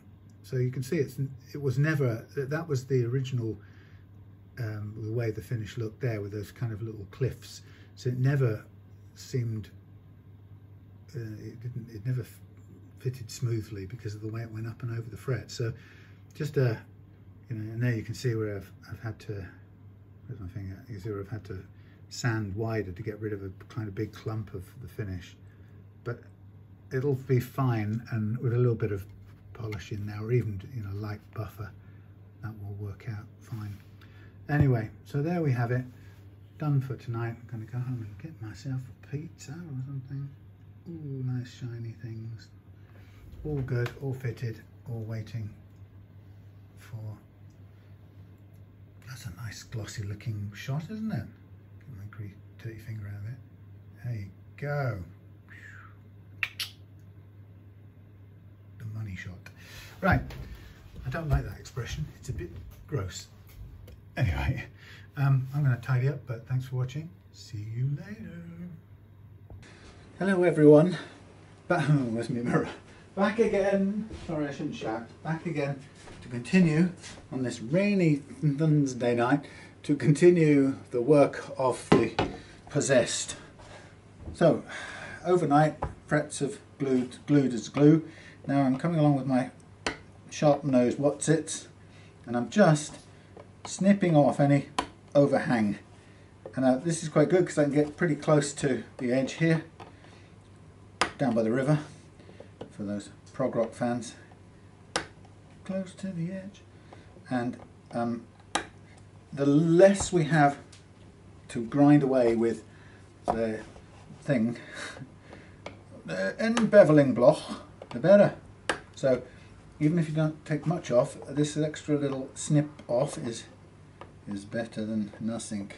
So I've had an interesting day already so far today. My homework is I tend to do loads of social media, buying parts, talking to customers at home during the day, and work up here in the evening on guitars. And today I've been working on a vintage banjo, and just now taken delivery of an ancient Spanish guitar, ancient Spanish classical guitar, 1970, I think made in Cadiz. Anyway, it's a tired thing, and it's got considerable bellying on the top, along with the bridge lifting. So I'm just having a little look-see. I'm very nervous. I'm not a great fan of this idea of steaming guitar tops with aluminium clamps and stuff.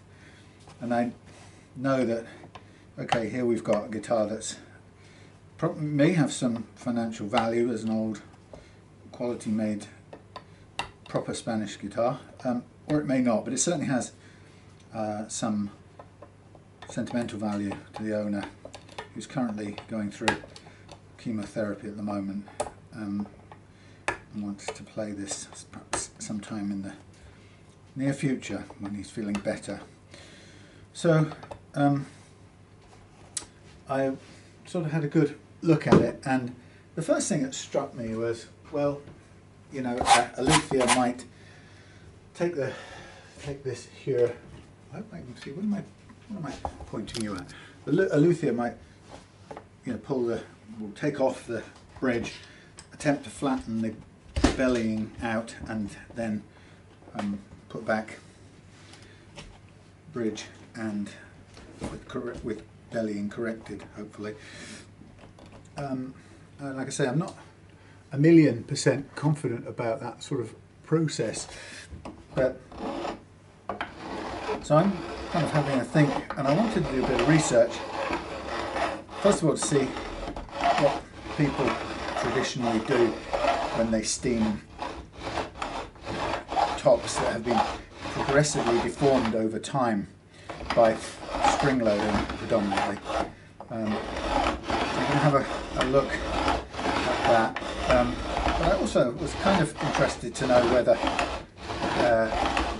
anyone had ever really used bridge doctor system, or the JLD system, bridge system. The doctor is a different device.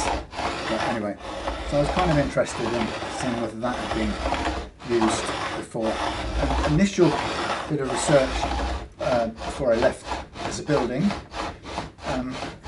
suggested, I'm so uptight that I've lost my little brush. It's gone. Like one of those several splendid, wonderful things that just vanish.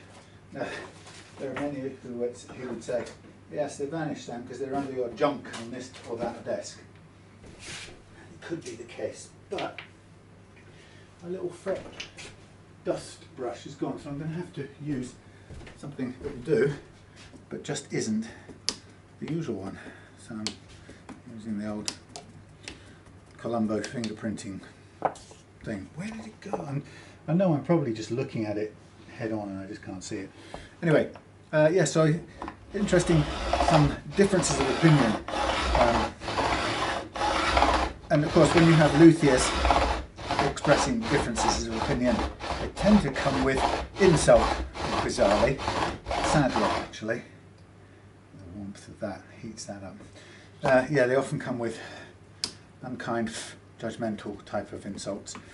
So one person expresses their experience of having used a bridge system in a particular guitar of theirs and said for them it's worked out really well, and another person has, a luthier has jumped in, I'm a luthier and you're talking nonsense, and so on and so on. So you don't really ever get to the bottom of it, because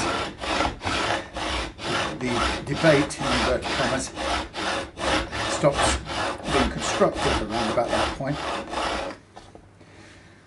which is a real shame. Anyway, so I don't know what the answer is, but I think it's just a case of, you know, adding up alternatives and possibilities, really, so that the owner has some options. Do you spend a couple of £100 or more, probably more, on having the bridge removed, the top steamed flat if possible, extra bracing put in? I mean, who knows really what it would require to make it have an impact on the action?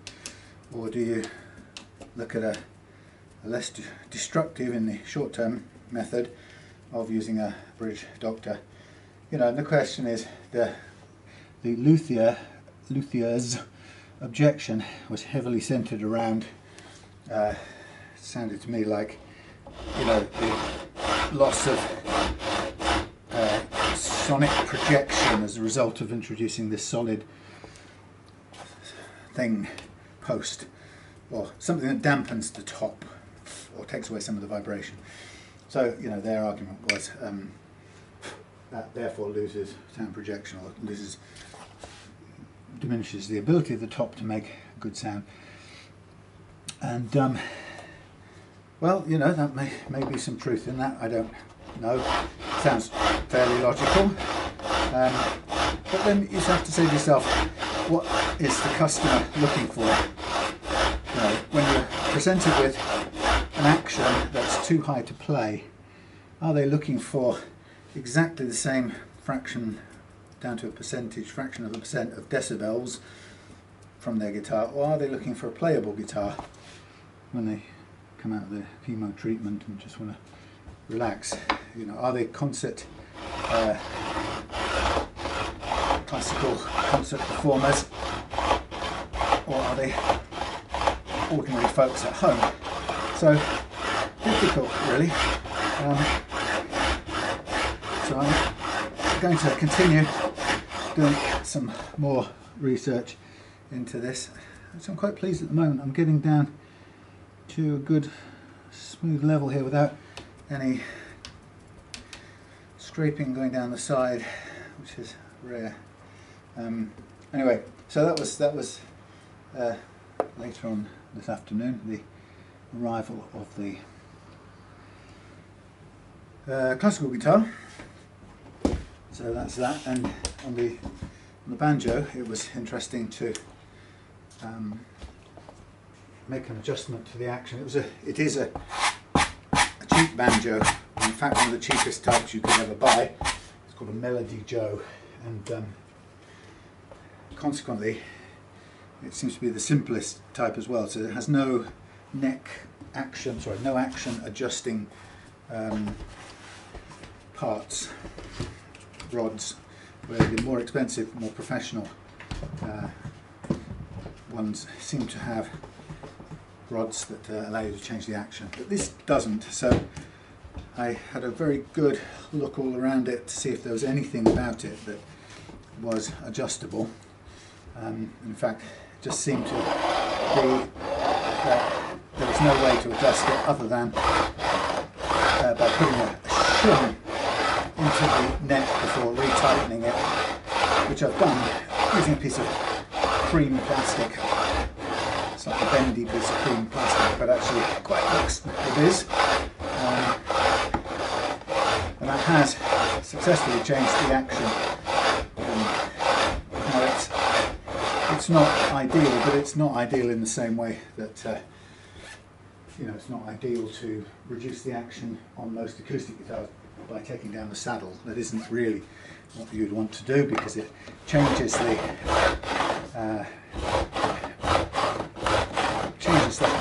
amount of down force of the strings on the saddle, which will have some impact on the sound projection of the guitar. So often things are less than perfectly ideal, and anyway, so we shall see. So I've ordered a new bridge so I can modify it, make it slightly, what's the word, shorter, because with the new lower action the tall bridge won't work.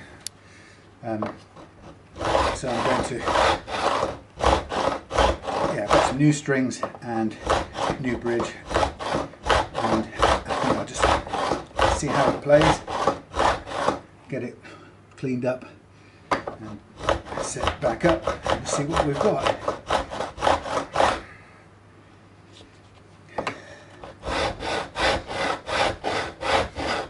So as always, when I'm using this most deadly files, you'll see that I'm pressing down with my left hand to absolutely ensure that this file doesn't skip up and across the top of the frets, which would be a fair old disaster. So just getting rid of the bits. So we're nearly there. Again, a little bit of, I think there's a little bit of glue residue sticking out the end, but there's a little naturally chipped off piece, which I noticed. Just trimming at this point again.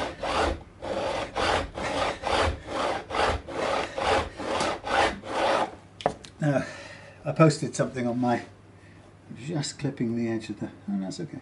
Posted something on my own personal Facebook today, not Really Love Guitars, but I saw a really inspiring video. Today is a Ukrainian Remember the Armed Forces Heroes Day or something, I've forgotten the exact name of it. But Zelensky released a video of himself walking from the President's office. Now I know somewhere in the background there will be some army stroke secret service. The man has a bounty on his head, and numerous assassination attempts on him, and you know full well that Putin will stop at nothing to whack him, rub him out. But despite all of that, he walked pretty much naturally down the road to in the snow with a red cold looking sunset behind him, and as he went down the road, some people walking home from work by the looks of it, or to work, walked past him and wished him, sort of realised who he was at the last minute, because obviously he's not announced this to anybody in the public for safety. But to hear him talk, a very inspiring talk, but also to see him interacting with these surprised but very charmed people who got to see him for a moment and speak to him, it was very, very heartwarming. Just beautifully natural. And I wrote on my Facebook, like, my arguments, I don't care for all, as soon as you mention something like that, you get a whole load of conspiracy theorists telling you, Zelensky's, an CIA stooge, puppet, blah-de-blah. And then before you know it, everybody's insulting everyone. I don't care about that. My instincts and everything I trust in and that has kept me safe throughout my life so far tells me that he's a decent human being, and that seeing him being a decent human being is actually very inspiring and encouraging. And whether he intended to put himself so much in the line of fire to begin with when he was first in politics, I don't claim to even know, and I don't feel it's worth even arguing about. So maybe he was a good time president to begin with, but what's true is he's conducted himself in a way that demonstrates an enormous amount of courage and humanity, I think. And for that, my spirit warms to the man, and in exactly the way my spirit doesn't warm to those lizard-like Republican Speaker of the House, or whatever his name is, that guy who is currently connecting any chance of helping Ukraine to like a hostage demand to outlaw abortion. So he's saddled helping Ukraine, made helping Ukraine conditional on him getting his way on his religious, ultra-orthodox, conservative stance on abortion. I'm not even criticising or taking issue with his stance on abortion. He's entitled to have a view on it, and he's entitled to represent other people who share that view. But to play with the future of democracy and freedom and the stability in the world, to use Ukraine as this pawn in getting his other kind of power needs met to get elected by a particular constituency, I think is pretty shameful. And all that intellectual rationalisation aside, when I just compare his dead, expressionless, coiffed, super American coiffed, plastic visage to the real person that I see in Zelensky, there's no comparison at all. I don't care what, I just literally don't care what conspiracy theorists believe, want to come up with, want to believe, or want to tell themselves. I know who I support. Anyway, so here I have the first set of rounding off done. Now what I'm going to do is I'm going to run up again now with the other file to just catch any little burrs that hang out and stick out. So everything here is kind of rounding off the ends a little bit, which in some ways takes away its beautiful chiseled look. I've said this before, is that the softer you make it, by definition, the less chiseled and kind of high-tech it looks. There's nothing like a series of perfectly dome-shaped techno frets, but the tighter, the finer the line, the sharper the edge. And so if you want it to be free of cutting, you've got to round it off one way or another, and it literally takes away some of that beautiful high-tech look. But customers always want it to feel better more than they want it to look sci-fi, so that's what I'm doing here. I'm just kind of taking off any little burrs. And then same applies again if you get a sanding block, and you decide to go over these frets again with a sanding block. It makes them look nice and all uniform, but it puts a sort of chamfered edge back on them, and they become a blade again, waiting to cut into the fingers. So at some point you've got to stop with a certain level of softness that's tolerable to the fingers. Oops, I always think if I'm going to look down there, will I eventually find my brush? Probably not. So that's that side, starting to feel okay. The idea is I want to get it as smooth or as soft as I can before I do the precision fret level, and so that once I've done the precision fret leveling, for which I obviously have to refit the neck, put sacrificial strings on, put the bridge on and so on. Once I do the fret leveling part, then I can kind of soften off all the fret edges with the sandpaper as I go through. After recrowning, I get into sanding and polishing the frets. So I just then sort of bring the fret ends into that sanding and polishing regime, and they get softened off even more. You can do it with you can sort of make a tube of sandpaper and run it up and down, but kind of a little bit more difficult on a, what do you call it, this thing, maple board, because you have to mask it off first. We're going to have to mask it off at some point to sand everything following the fret leveling. So we always have that risk with masking, is there's always a risk that the masking tape is going to lift off some finish that's just waiting to fall off here. No real way around it. But as it's looking at the moment, technically I could do away without having to do any poly work on the edges of this. The next question is, can I fill these fret ends satisfactorily, at least the ones that are sort of showing as little dark fret ends. Some of them, most of them are there, some of them, occasional one, not on this side actually, but on the top side, there's the occasional one where the metal goes right to the edge, but that's that. So the question is, what do I use? Now I've got a fair bit of dust here.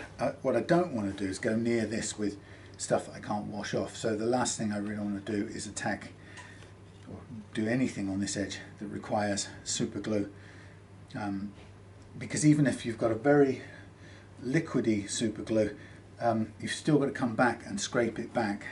So it's far better that it was a sort of water-based paste. So some people would say, well, can you do it with, can you get some, we've got some nice maple-y type dust there, can we make up some glue based, water-based glue stuff, which theoretically should mean that we can clean out everything easier.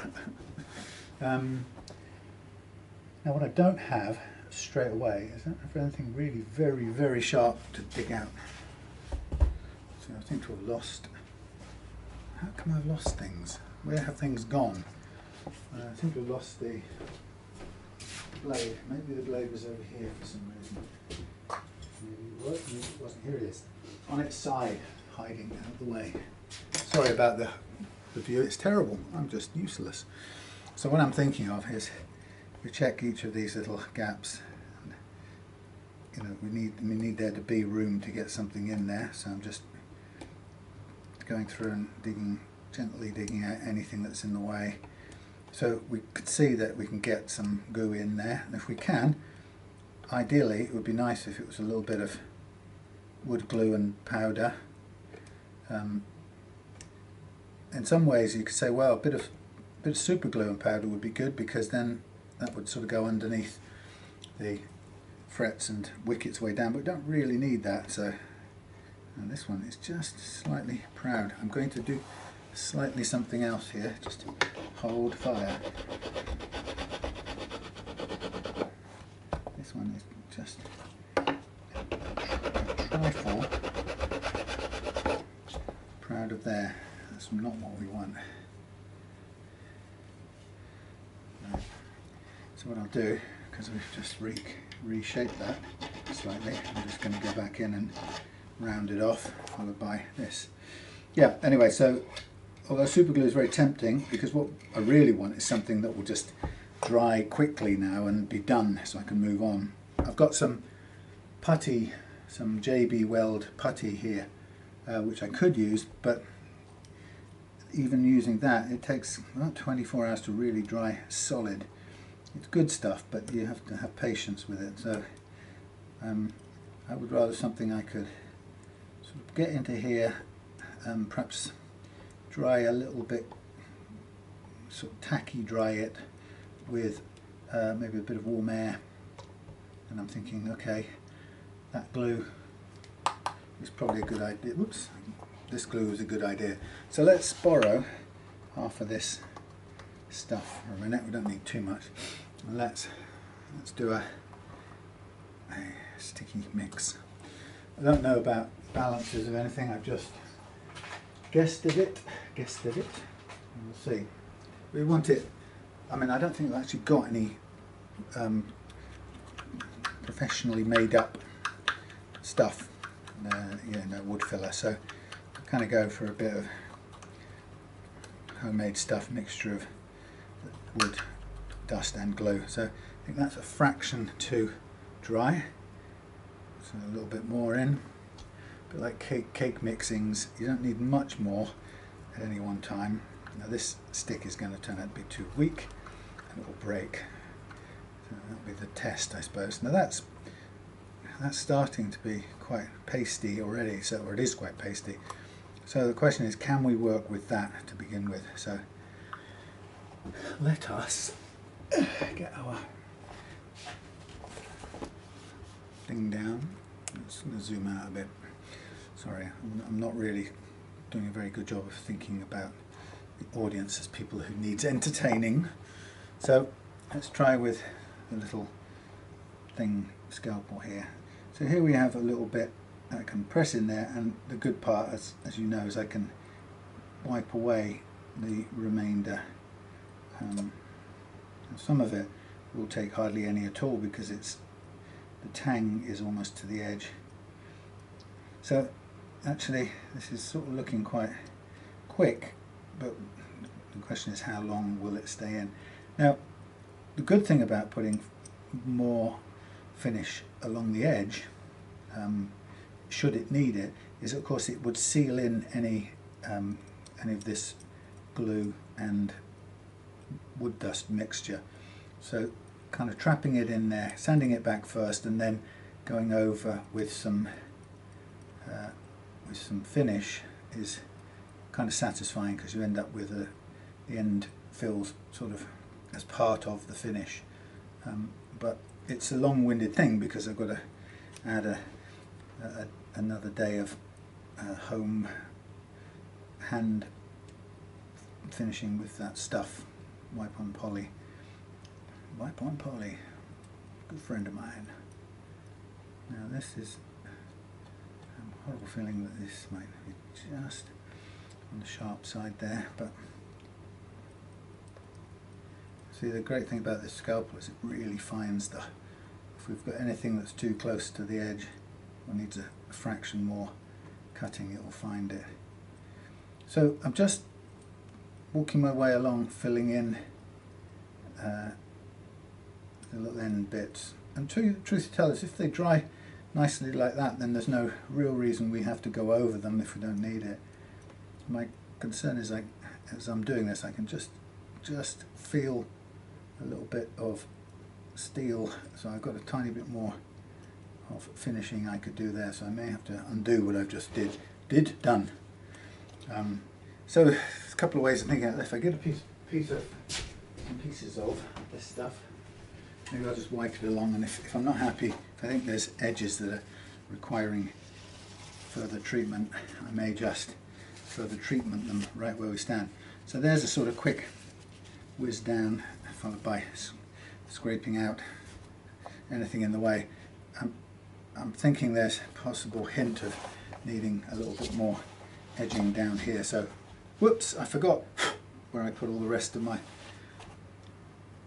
dust. Never mind, I'll make some more. Doesn't do to have it all kicking around here, getting in the way. So let me just clamp this down one more time, just to make sure.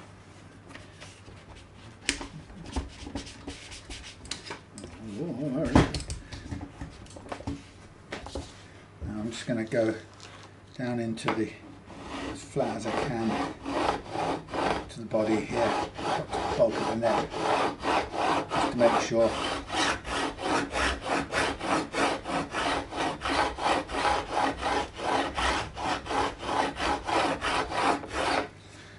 Okay, that was just a little editing, I would call it, of what we've already done. So now's the time to do it if it needs that. See, even the end fills now still stay filled, which is quite good. And then I can sort of just rub them down and they stay filled. Let's do the other side, but let's first of all just make sure everything is exactly as right as it can be. We don't want to run into any more.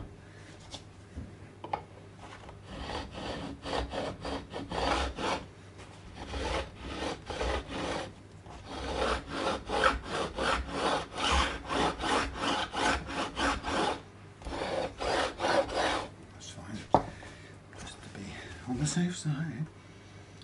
Okay, so we've done the top edge. And we can come back now to the bottom edge.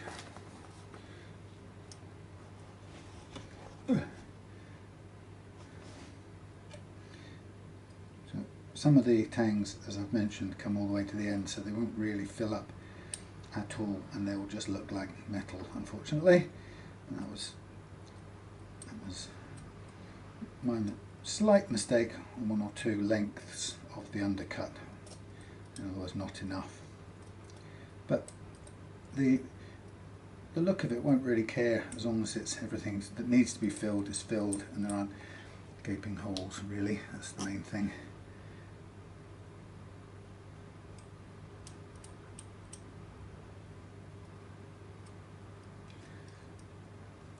So here we are. So I just wrote to Taylor, Netherlands today with all the details for Rich's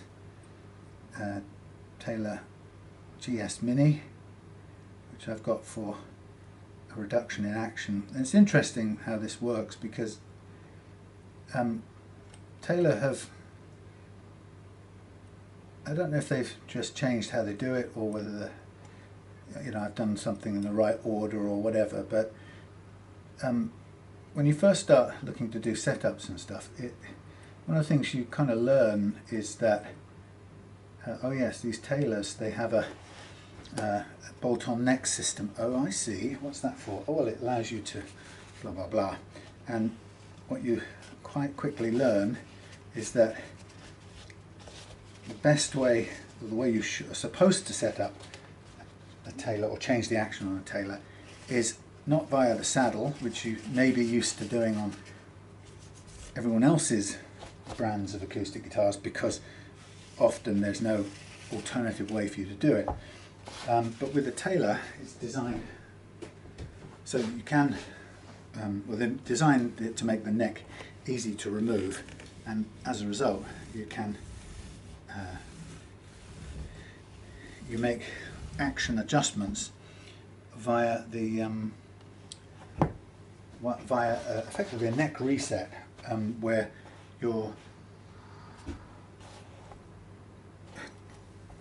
what's the word?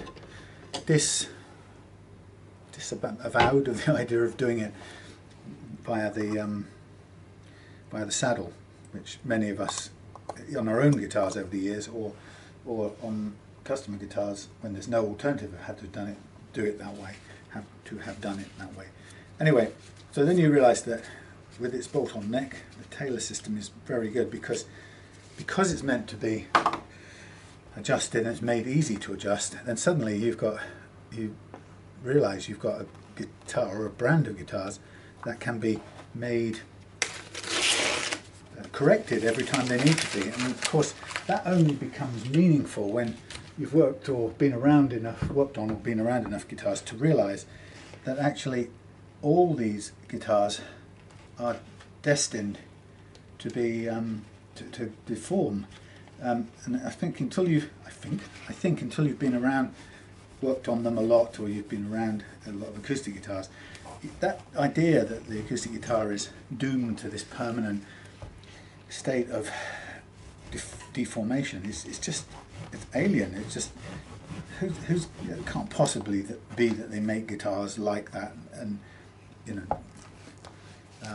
doomed to deform from the minute you buy them. But then eventually you realise it's true, and then suddenly the fact that Taylor has their guitar, or designs their guitars with the bolt-on neck, and better yet, the incredible shimming system for changing the neck angle, then you sort of realise what a monstrously big advantage that is over the rest.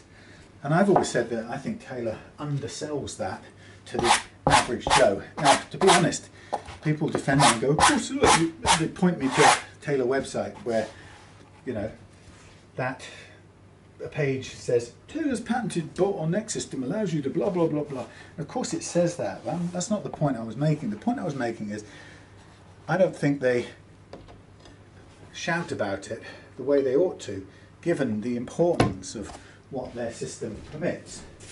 So when you've been through a few guitars and they all slowly deform out of shape and the action rises to a point where somebody like me says to you, oh, I'm sorry, it's reached a point of neck reset. It's either neck reset or that's the end of things for you. It's a horrible thing to hear. And then it's when you've had that a few times that you realise that, oh my God, the Taylor system allows me to continually fix or reset the action. So it's anticipating the fact that it will wear that way over time, or it will deform that way over time. And so you suddenly realise what an absolutely brilliant thing it is, and you want to tell everyone about it, because it suddenly becomes the first guitar I can imagine having for life because of that, precisely because of that factor. And I just think that is such an importantly big realisation or difference. It should be yelled about from the rooftops. Anyway, so I just think they should leave it to me. I will promote it more and more because I think it's just a brilliant system. So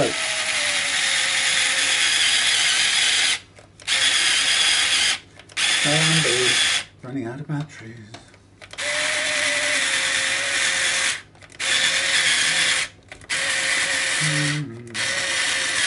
Anyway, so that's the good thing about the Taylor.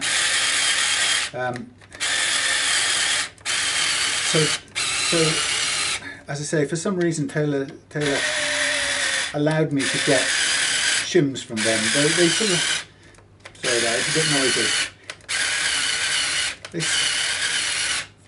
noisy. In my experience, they seem to give off the almost like an implicit, not explicit, an implicit message that only people trained in their system can access these shims.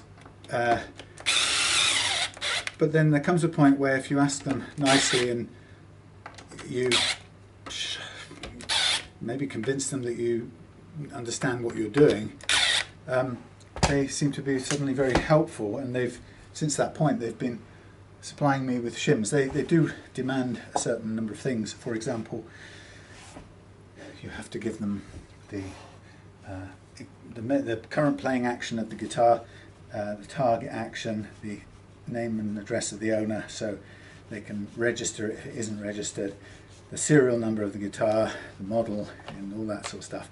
And what they then do is send me back some a set of shims, a selection of shims, pairs, which I can use to change the playing action on this guitar, on that guitar. So it's just turned out to be excellent. I'm very pleased with that level of service. What am I looking for? I'm looking for a screwdriver. Now on this one I'm just going to, oh blimey, I want to set this in to effectively lock down, and I have to use an unfamiliar type of screwdriver. Ooh, I'm not used to using something like this. This kind of screwdriver does not fit. It's not really designed to be screwed in this position. Damn. Not my favourite.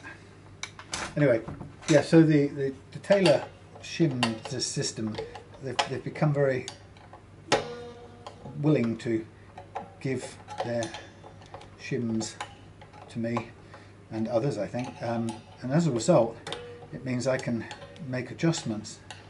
I don't know how we're supposed to do this up, by the way, without seriously damaging the screw heads on this. There's no access to the screw, and we have to be able to access it because we're supposed to be able to set the tremolo up using this claw business. Anyway, I'll come back to that in a minute if it needs doing. Sorry. Yeah, so the Taylor system is very good, and they are now very helpful in supplying the shims and in pairs, and their system is so good that I can now make an adjustment like I did on Rich's GS Mini. I was able to use the spares that I've already built up because they send a variety and I tend to only use obviously a pair, so I get this build up of spares, which is really handy. So that's kind of pretty much done. I'm just waiting to give it a test play. I can't really play it because it's left-handed, but I'm going to give it a test out and see how it does. I could wait another week for the whatchamacallit, a slightly different set to come in, but I'm quite happy. It's got a very nice low action at the moment. It could almost be, to some people, fractionally too low, but in fact there's not actually any negatives to the way it plays. So I'm going to either wait another week and get a very fractionally different setting, or go with the one I've got. Of course, the other thing I can do is, if necessary, I can put a very tiny shim under the saddle just to lift that a tiny bit more, if so desired. So I'm just looking to sand this new nut down, if I can find the right sanding device. It's got a bit dirty, really. So on this now, back to the made in Mexico, those beautiful big brass slotted screws aren't ideal for reaching in and doing what I've got to do. And what I've got to do is to use them in the end to retune the tremolo to its correct floating position. So it's something that, or whilst it's lovely to see them made in brass, it's actually made things a bit harder than it needs to be. It's hard enough with a Phillips or a cross-headed screw, posi drive or whatever, posi drive or Phillips, but it's even harder with a slotted thingy. So we are sort of wavering on the fit here, so I'm just going to do a tiny bit more sanding. So in order to take this refret forward now, what I'm going to do is fit the nut, the new nut. Is that seated? Let's have a look. It's a bit high on that side, so it's sitting in, still not quite fitting all the way down. Yeah, we'll just thin it down to it drops in perfectly, and then we'll also take off this. We need a curve slope on this. It's 9.5 inch, which this is already radiused to 9.5 inches, but we'll just take this little tab off, which is not needed. And to do that, we're probably best off switching this out and doing it with Dremel to get close, and then scrape it to perfection. Anyway, yeah. So on this one now, we're gonna basically set it up, do the geometric setup, as I call it, which means putting the tuners on, hardtailing the bridge to begin with, because we don't need it flopping about all over the place. We just want it stable in hard tail mode, and then setting the guitar up and using the strings and the set action or target action, set it up with the target action, with the neck relief being where we want it and the action being where we want it over the first and last frets, and then we use that setup to do the precision fret leveling, and that's where these freshly laid frets get tamed into perfection, because at the moment they're probably pretty close. I think it was a fairly straight and simple, nice refret, but there will be some small microscopic differences to sort out. So getting the nut right now, the new nut, is an important, critical part of this process. So here we go, sitting in beautifully. Now that's going to be too high to begin with. I'm not too worried about that just a second. There's a couple of things we can do. I'm torn between sometimes taking it down from the bottom or cutting down into the slots, depending on how high it sits. The problem with cutting it down from the bottom, or thinning it from the bottom, of course, as you can see, is this is a curve, and it's going to make things actually quite difficult to do. I have got some devices that I could painstakingly do this over time, but it is a hard process. So when you're working with a curved bass, once you've got it to sit there nicely, it's going to be so much easier if you probably concede on gluing it there and working the slots down, depending of course exactly where they fall at the moment, because we'll see how much too tall it is in a second. So the next thing we want to do is we want to refit the tuners, because they're going to be an integral part of our geometric setup, because you can't do that without the tuners being in place. So I've kept them all in the same order on the bench, and they go in like so, and I can just give them a light fitting with that, and we'll just tighten up afterwards. They're all in very nice clean condition as it happens, so we'll give them a polish over as we go. And then we've got the original strings that I kept to use as sacrificial strings, and the reason I took time to straighten them all out before I coiled them and put them away, I straightened the very end bits out, is because I've got to get them up through the block again now to reuse them. So that's going to be hardish work. Now, as I'm doing this, I'm looking at the finish on the neck, and as I mentioned in my Facebook post, there's a couple of little areas of scuff that fall just outside of the fret crown area, and that's inevitable because I've had to work with quite a big drop where it drops from that crunchy finish to bare wood, which is courtesy of the Fender way of doing things. And it sounds like, I mean, of course it's very geeky when you go into detail about why that's such a problematic process that they do. It makes total sense for them because it's good cost saving for them. They get the guitar out the door in what looks like a great condition, customers are happy, and it's only somewhere down the line that customers realise, it's not quite straightforward, because now I've come to refret it, or got my luthier to refret it, and he's reporting difficulty fretting on top of this weird bumpy carpet that doesn't quite, well, has broken as soon as you lifted out the old frets.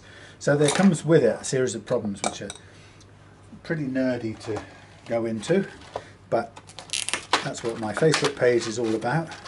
And as a result, what we've got in there at the moment are just some scuffs either side. Now, I could alleviate those with some like car polish and do it by hand. I might look at that right at the end. Also, right at the end, I could put this all over,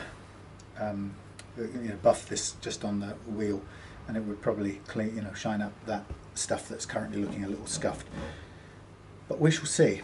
Now, just while I'm at it, there's a question at the moment hanging in the air about whether or not, no, that's not the one I want. The question about whether or not I'm going to fit another string tree in this guitar. The way it was strung up before, it absolutely needed one on the G, and it may possibly be because of the way it was strung, or the way the strings went onto the posts, tuner posts. So I'm going to just hold off putting another hole in yet until such times. I just lighten this one out a little bit.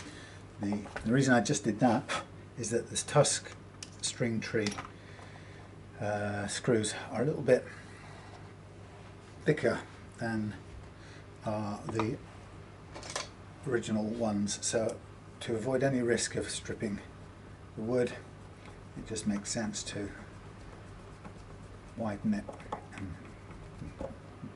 and minimize that risk. So there we have it. Okay, that and the nut, anything Tusk, does yellow over time. Sometimes it gets a bit too yellow, and it doesn't even depend on you smoking cigarettes in front of it. But if it does get too yellow, you can always just very lightly sand it, and it will go back to its original colour. It's a surface sort of finish. Now I'm going to hold the second string tree out of the way until we know whether or not we're going to use it. If I can string it correctly in a different way to avoid having to put a second one in, I will. But if that G ends up needing a second one, then it will get the second tree, because having a string going over the nut with not enough downforce to make it play properly is not a desirable state of affairs. So first of all, let me just do something else, and perhaps we should just cover this for a minute.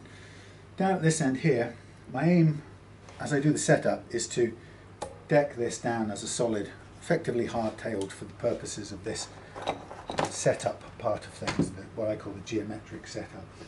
And what I also want to do is make sure, before I do anything with it, I want to make sure anyway that this saddle is sitting in the correct place. So the first thing is, if I put this down flat for a minute, if I get this and I look at where these, I'll use the other one, look at where these front individual screws are set, and these absolutely don't want to be pressed down. We don't want the plate being pushed forward on its little chamfered front edge.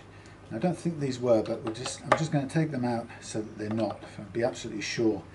All right, and truthfully, what I want to do is I want to just see what happens as I take them out, and I want to stop as soon as it touches that plate. I'm going to stop, and then take that one out and forward and stop, and so on. So what I'm doing is I'm just making sure that nothing here is pressing down on the front edge of this plate so as to restrict it.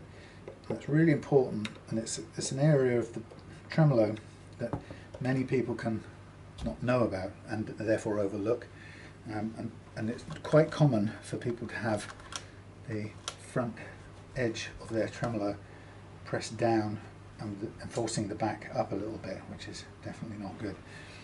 So right now I can see that all these saddles appear to be way too high as a result of what's happened in the past, so we don't want them sticking up that high unless they have to be, but I don't think they will. So for now I'm going to run all the strings back through, the sacrificial strings that we're going to throw away after this, and as I go to set the ideal target action, we may well then find that the saddles need to be in a different place altogether. So when you set the tremolo, which we won't do until the end of the geometric setup part of things. When you set up a tremolo, you're going to set it in one of three conditions. You're either going to have it fully floating, which is where you start always with the back end canted up a little bit, and it will always return to the same position where the back end is lifted up, and you'll have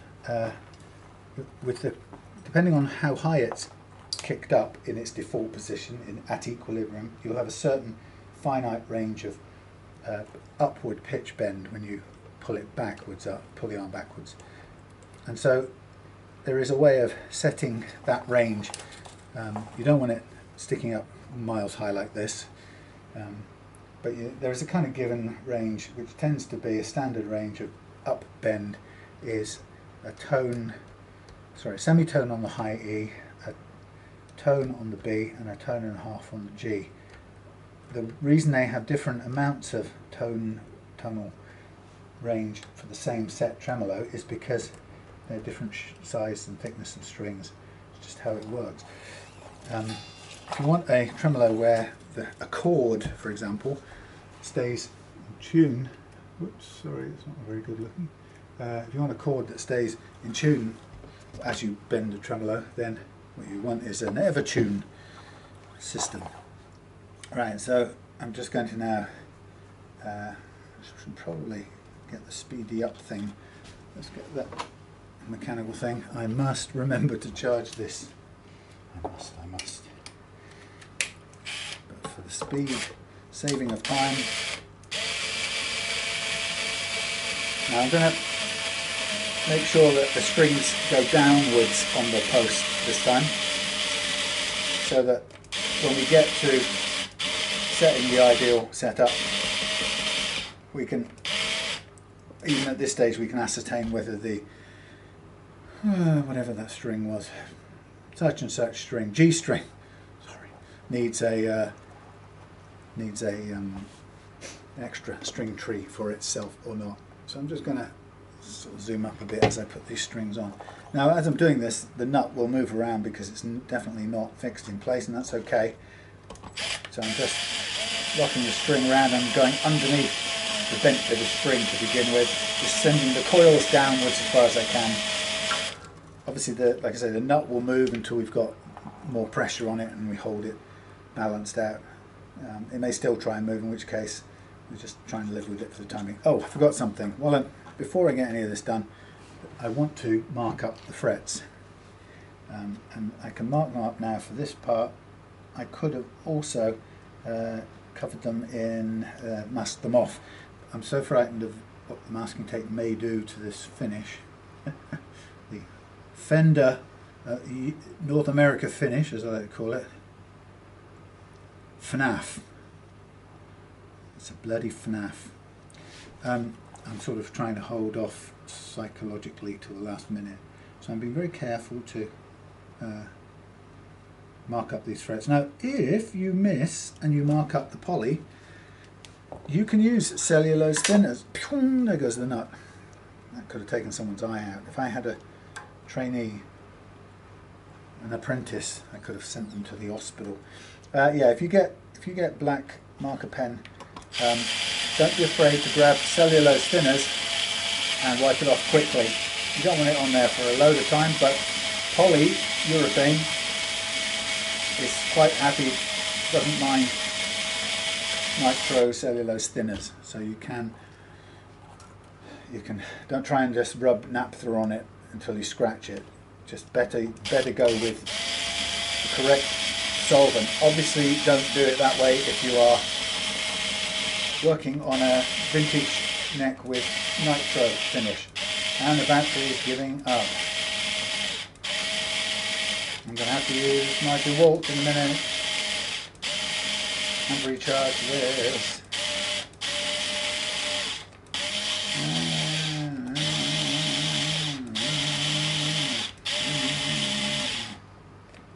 Right, so even having sent that G downwards, I think that's going to be precious little in the way of downwards angle. But we'll look at it together, so we'll make the call together.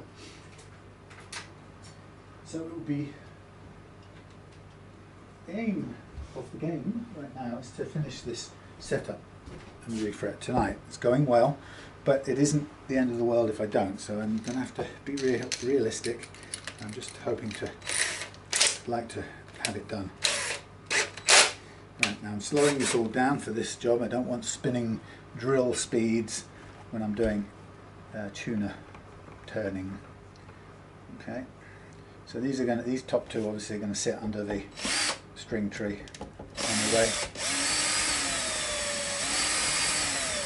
Whoops, coming up.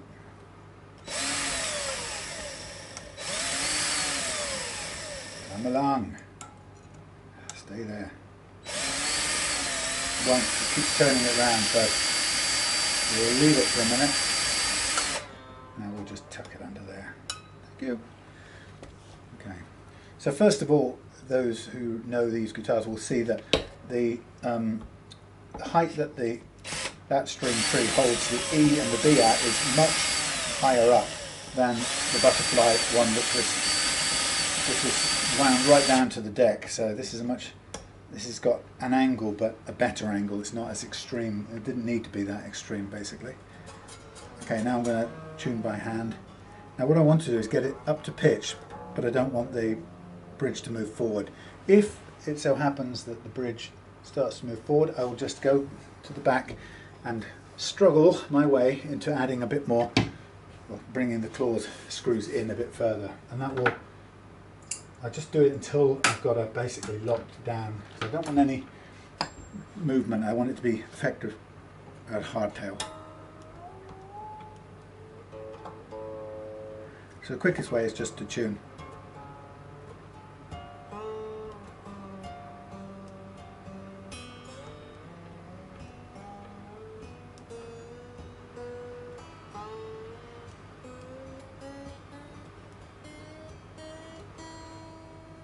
So looking at the back, this is still decked, which is fine.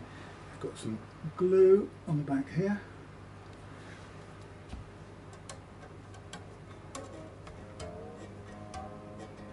Okay, so straight away, this is seated at pitch with these 1048s, which is what these are. We're not getting any kick up of the tremolo. So the tremolo is effectively locked, which is what I want. I'm just carefully stretching those to get them close to pitch.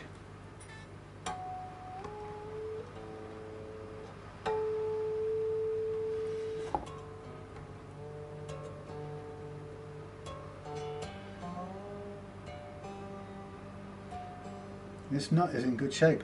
It's almost a drop in.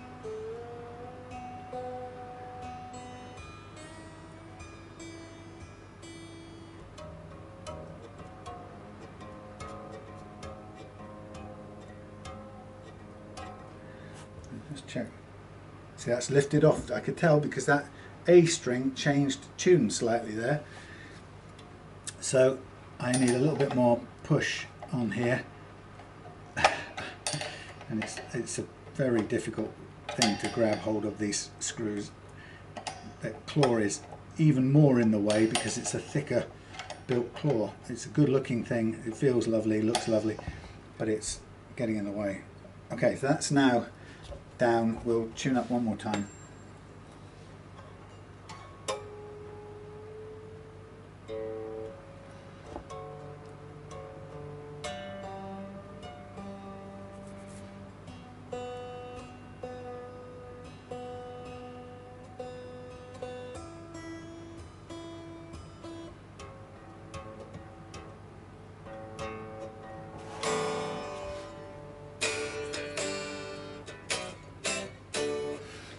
Okay, good. So now we have our tremolo locked, we have our new nut in place, we have our new string tree. I'm going to check the relief on the neck, which is very little, it's about 0.15, something like that. It's perfect.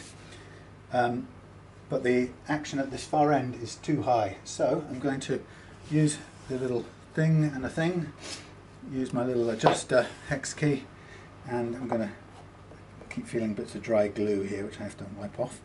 And look at what we've got here. Wrong side. Needs it clean. We have got, we're coming in at 2 millimeters, so that's That's 1/2 mil too high, so I'm going to go in by 1/2 turn on each of these two, which equals, funnily enough, 1/2 mil. Now, that's needs a little bit more. So I'm going to set these to my target action, and then I'm going to level, test play gently, and then level the neck for that target action. So this is still fractionally above the 1.5, which is my target action. 9.5 inch radius is, can handle a 1.5 mil last action here, and that is coming in at 1.5. So now we're going to do the same for here and take this down a bit. So the good thing is we're bringing these down a little bit off their back legs, hind legs, and then we're coming down to just under 1.5. And then we'll do a bit on this one. I'm sort of doing it by eye at the moment because I'm sort of used to where it ends up on that one. Yeah.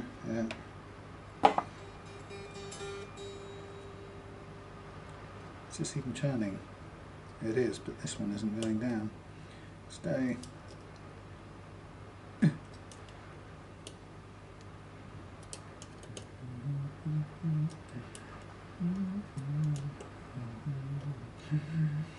Okay, so the idea is we're going to dial all these down to a sort of target reloved style low action, and then we're going to level to that action, which means we may, or Justin may want to go above that to play. Maybe preference is to be a little bit higher than that, but what I then am able to know is that it can go down a little bit more without running into any buzz and chokes. And the idea is that we always want an action to play at, we want a choke and buzz free playing experience at the chosen target action, or the action we've chosen.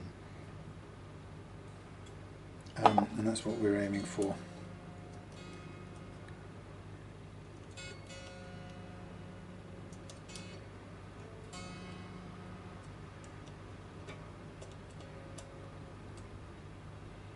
That's kind of close to my correct spread, I think.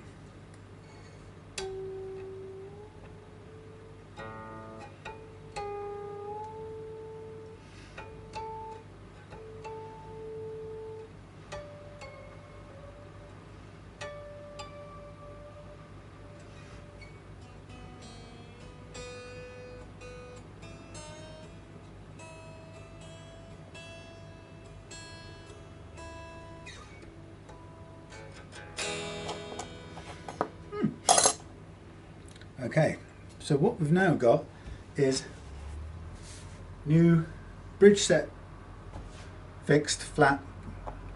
It's actually down only, but they call it locked. We've got a new nut which is actually sitting at pretty nice heights, tiny bit of adjustment maybe on a couple of the slots. New string tree.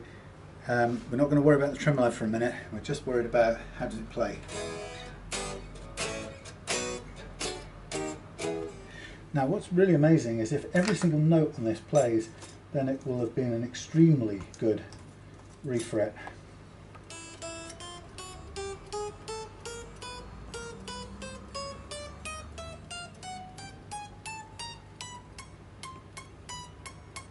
Ha! One slightly up. At least they give me some reason to do the leveling.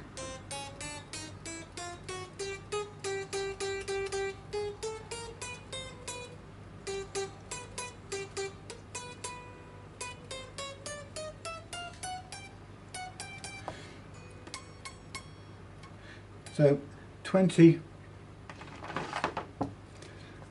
the E and B 20th, and we had B 7 and 10.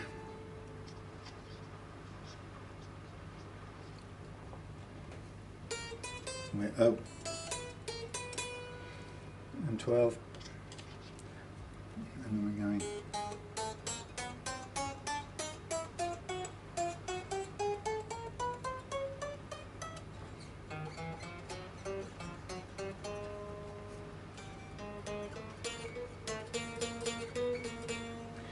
call this D8.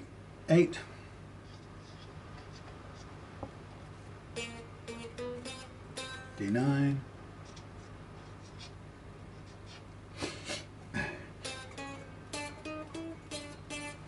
D12. So there's some room for work there, it's good.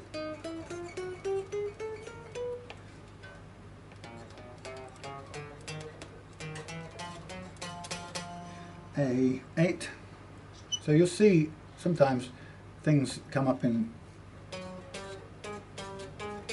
familiar patterns, and you can see where, like 12, there's an issue across 12s on several strings.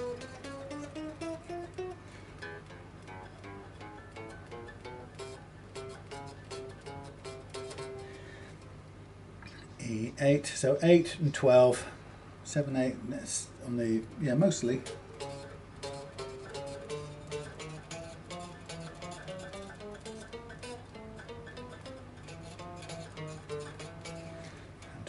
So good.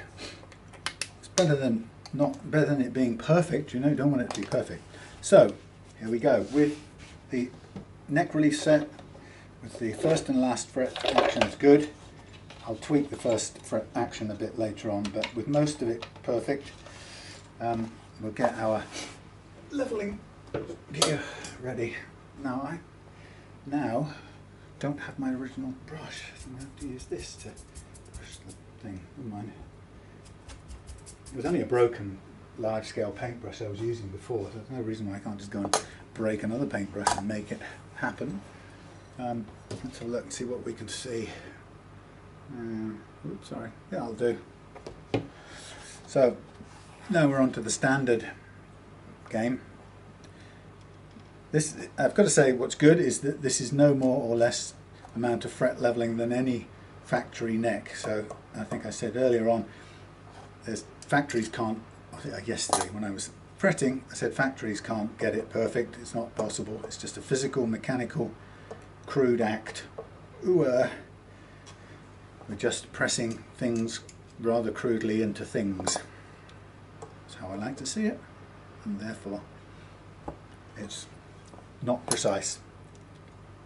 So here we go. We're going to do our leveling using the legendary banana,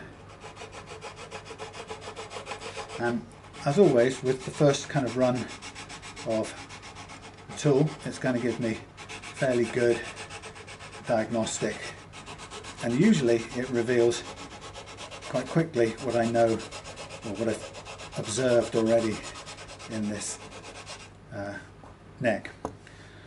So the 20th fret, the reason why it's buzzing, let me help you understand.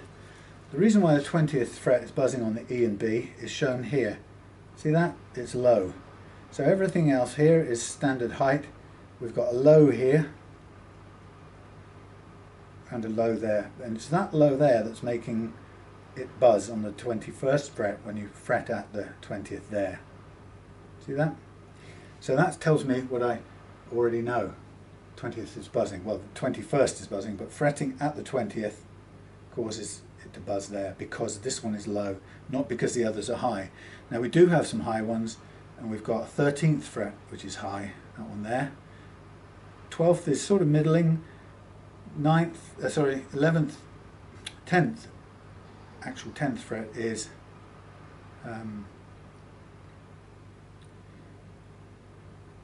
just think my news item just says generic resigns. I'm supposed to have turned off the Bluetooth on this, or 3G or whatever it was. Anyway, so we've got, you can see where the dust is kicking up, as the Apollo mission said.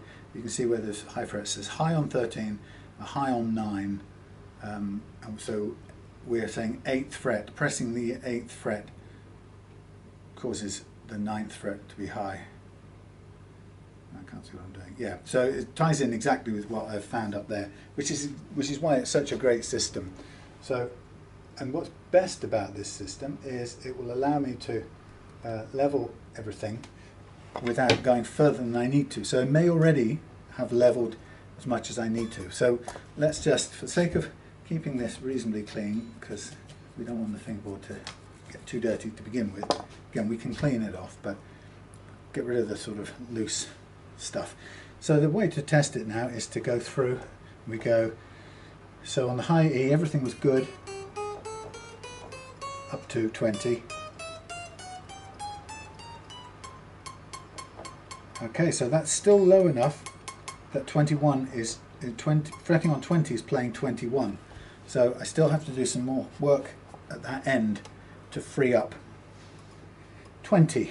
So really, at this point in the game, all it really means is pressing down a little bit now, knowing I've got to just reduce 21 a little bit to allow 20 to play.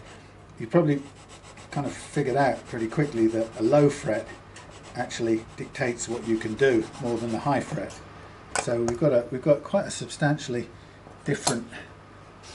We've got a low fret and then possibly a high fret, but a low fret on its own dictates what you can do.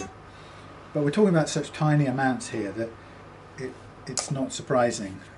Very, very small amounts. There you go. Freed it. Now that's at the very low action that I've set, which is about 1.2 or even fractionally below that.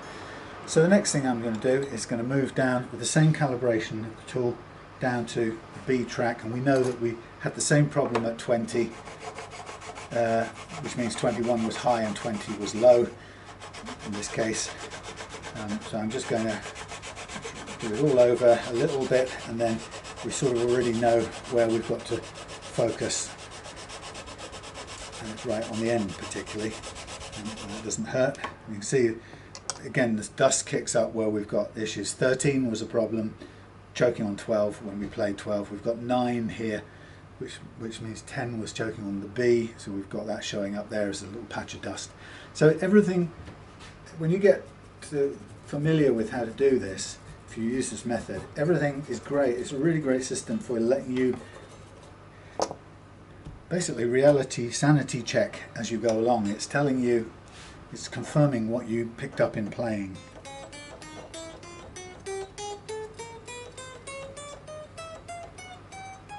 Perfect. Cured that. Now we're going to recalibrate for the G track. Now the G track is an all important one because it's on the G track where if you're going to experience any chokes on bends, it's going to be on the G track, because by the nature of the geometry of this weird thing, business is as you're bending an E string or a B string towards the G track, you're pushing those strings uphill.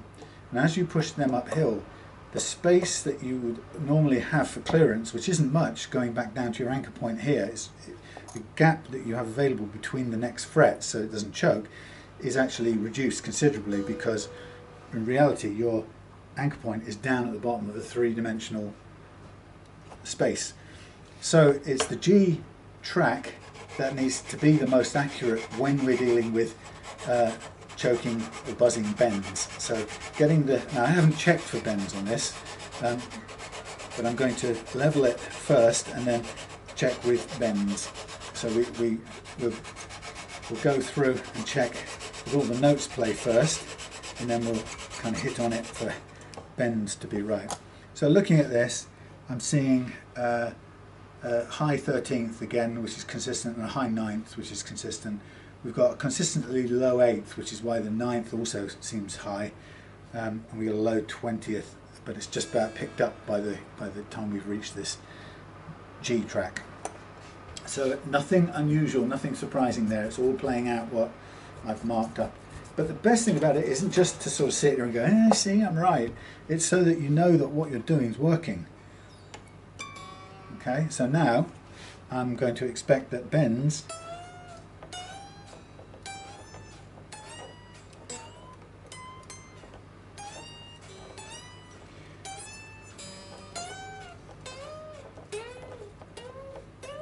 tiniest bit of zing.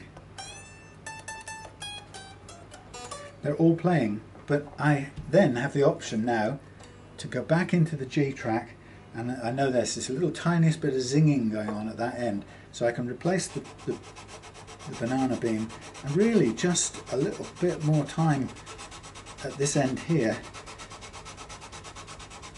just to alleviate those little zing noises, which aren't even chokes, which is a great thing. We're not even in choke territory. They're playing the notes, but it's just starting to protest.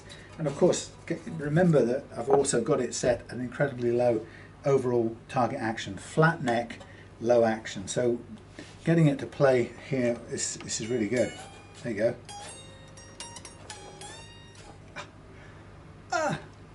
Good. So having mastered the G, we now can recalibrate for the the D. Remember which strings are which. And on we go. So it's a great system. I absolutely swear by it. I swear at it and I swear by it. And you know what I've learned from it about the neck condition over the years has been amazing too. Now here we are on the A. Now when you come into the second half of the neck, what's interesting now is we're obviously going to tackle any high and low frets as in the first three string tracks. But what we're also hoping now, and it's kind of like a mental switch, I want to alleviate as much as possible any what I would call slap in the strings. Now the slap is where usually the wound string, which moves more when played, the wound string is just short of enough room to move without hitting the frets.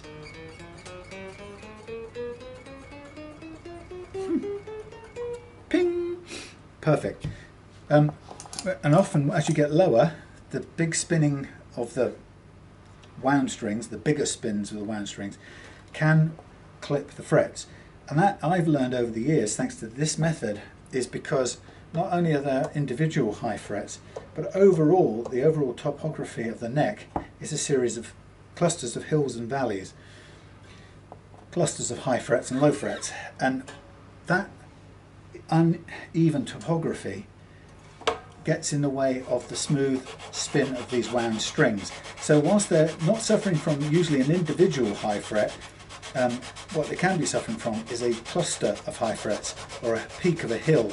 And what I've discovered is the stiffer curve of this U-channel style beam is perfect for removing any of the peaks. They just sort of trim down the peaks so that they get out of the way of the spinning wound thicker string, and that by that token you get rid of the fret slap.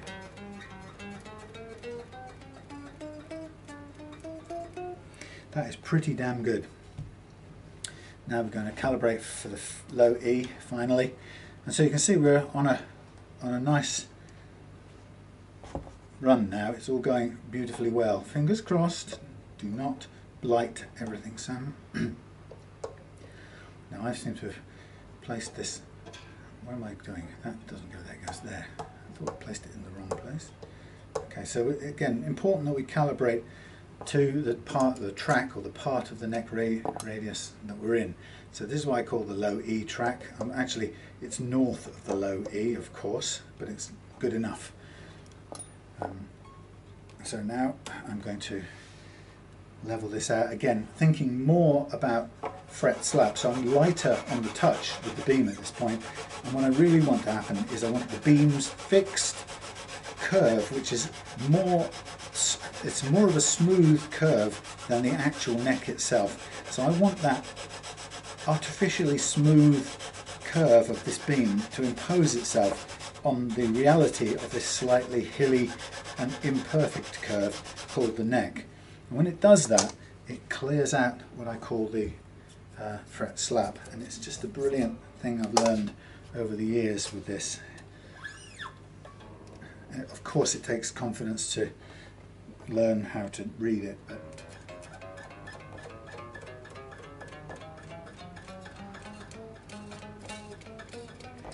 tiny bit of slap. I mean, it's not even slap, it's a zizz right at the top end. But now we know what to do. We take our beam. I've turned it round just for it's like throwing salt over your shoulder. I do it now and then, and I'm focusing just at this top section. When I say focusing, I'm holding it so it's making contact there, but I'm just doing a little bit of downward pressure at this top end because I want to get rid of that little we had. So I can tell you right now I'm done. That's all of my leveling done. So that was a really good refret, if I may say so myself. Now obviously it won't be very much in tune at this point, but that's not important. Now we've got beautifully leveled frets. The important thing about this method, as you've probably picked up if you've ever watched it or if it's your first time, it may not have escaped you that I've leveled the frets with the neck in the playing position under compression from the strings. If you do it with the neck, with the strings off, the neck is relaxed, and it will level it while the neck's relaxed, and you get nice accurate leveling with a flat beam. As soon as you put the neck under load, it doesn't only bend into a curve, which isn't important as far as leveling is concerned, but what it does do, which is important, is it compresses it. And that compression causes this, accentuates this hills and valleys business. And so what was level when you were checking it with your rocker, suddenly when you put the strings on, will get buzz back in, because the clearances are so tiny, it only takes a fraction to do that. So that's my learning over the years, all summed up in a nutshell for you. Now, I have now officially no, I haven't officially finished. I'm just going to revise myself. Before I bin these strings, I might as well fine-tune the action of the first fret.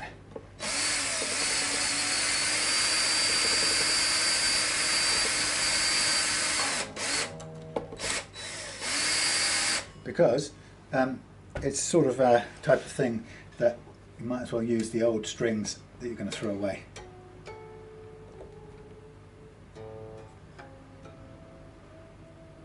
So let me tune up. Everything's a bit dirty now, we'll clean up along the way.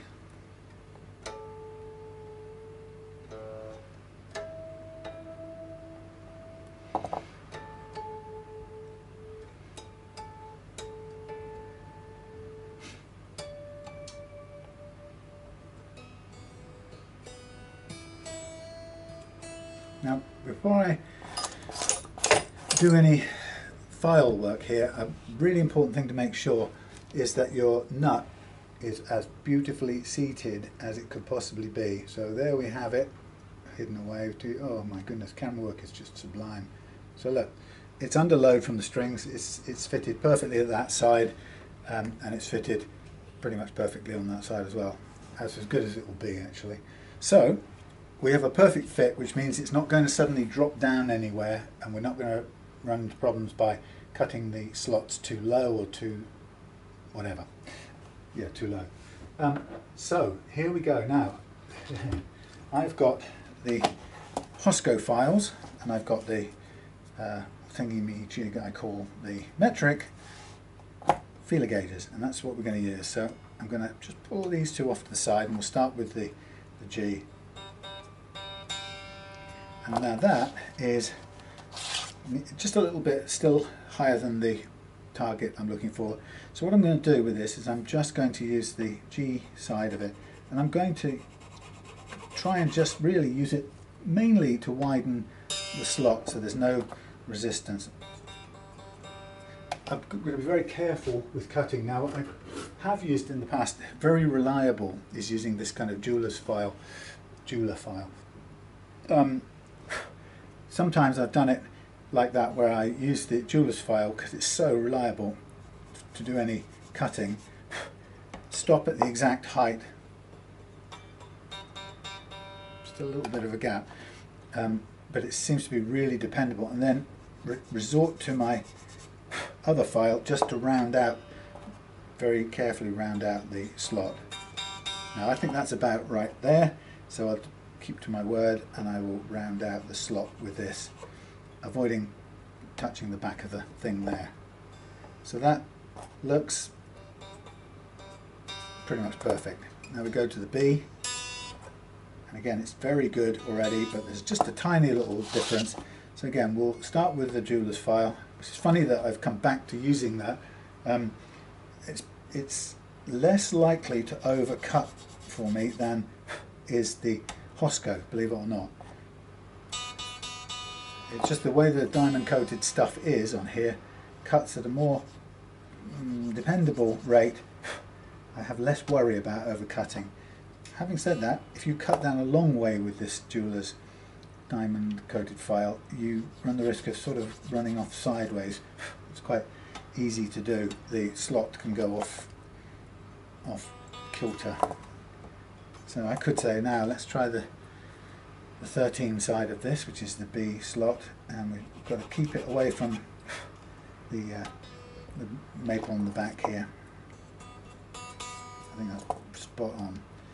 Now we've got the E, which again is a little too high, so we can either go straight with the 10 here, or we can do a little bit with this one. So the Hosco file, this is good for digging down and moving earth, as I like to say. The Hosco file is great for widening and leveling out or shaping out the bottom of the slot. So now I go with the Hosco file, make sure it's both shaped nicely and wide enough. Perhaps a little tiny bit more. So this this business of getting the first fret action correct is one of the most amazingly transformative aspects of guitar setup. And when you get this for the first time, it's like, what? How come I never knew this, or I never did this right before?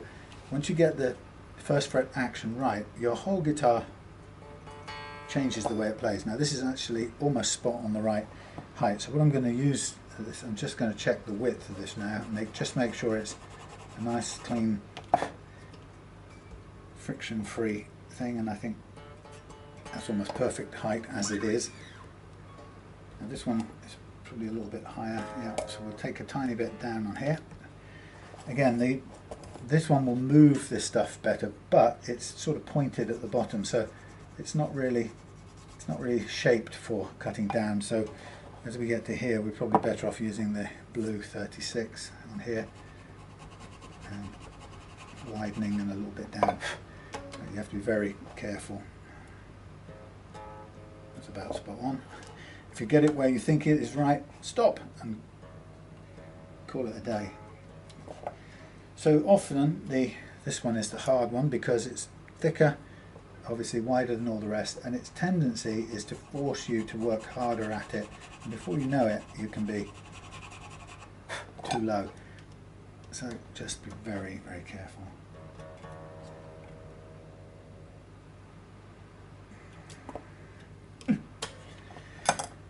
Yeah, so the improvement that you're getting the first fret action right on your electric guitar, it's the biggest improvement for the smallest actual size change that you can possibly get. It's an amazing improvement, and it does the following things. First of all, it stops notes that you play near the nut from going sharp, and often, well, my experience is on electric guitars, if the notes that you play here, if the first fret action is higher than about 0.5, all the notes played on the first and second fret will go slightly sharp, and the nearer the nut, the sharper they'll go. That's because the action's too high and they're having to press down, stretch a lot as they press down to meet the fret. So the amount of detuning that introduces is actually enormous comparatively, so you really don't want that. The second improvement is when you've got as light as an action as I've got now here, everything here feels lighter. So playing an F chord or a bar chord down here suddenly feels effortless. I shouldn't have done that. I'm still, let me just think. I need to glue this this nut in right now while the going's good. So I could do with a couple of strings here ready to do up. So I'm just going to undo these. And what I really want is to undo these a bit. And a bit. And I want to put a dab of glue on here and fit it. Yeah, so the action down at that end becomes incredibly light, and you won't notice you won't realize how light it is until you start playing it, and then you realize how light it wasn't previously, and that's the amazing thing about it. So this really is an immense improvement for a tiny amount of actual change. So I think it's just a massively good thing to do. So this is always a slightly difficult thing. So we've got these two in the middle that we're going to do the holding down business, but we've got two flapping about slightly out of the way, which we can get out of the way now. So here comes the nut into position. Here comes our thingies over the top. Here's my fingers to press it into the correct alignment, and here's some pressure to hold it in place on both strings. And while we're at it, then we can, no harm in tightening up the other ones and putting these back on just for the period of time it takes to do up or glue them up. Ow, ow, ow, ow, ow, ow, ow, come on please, help me. I wound on and spiked myself and I couldn't get it to undo quick enough. That's a hole. There you go. Didn't think you could actually hurt yourself putting on some strings on a guitar where you've just changed the nut. Well, that's the downside of the power tool. You see how much less controllable that is, because that dragged it onto my finger.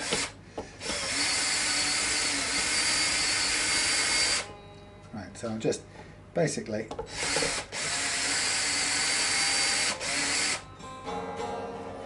that's fine.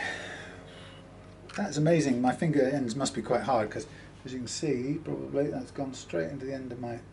Where's the camera? Where is the camera on this thing? It's gone straight into the end of my finger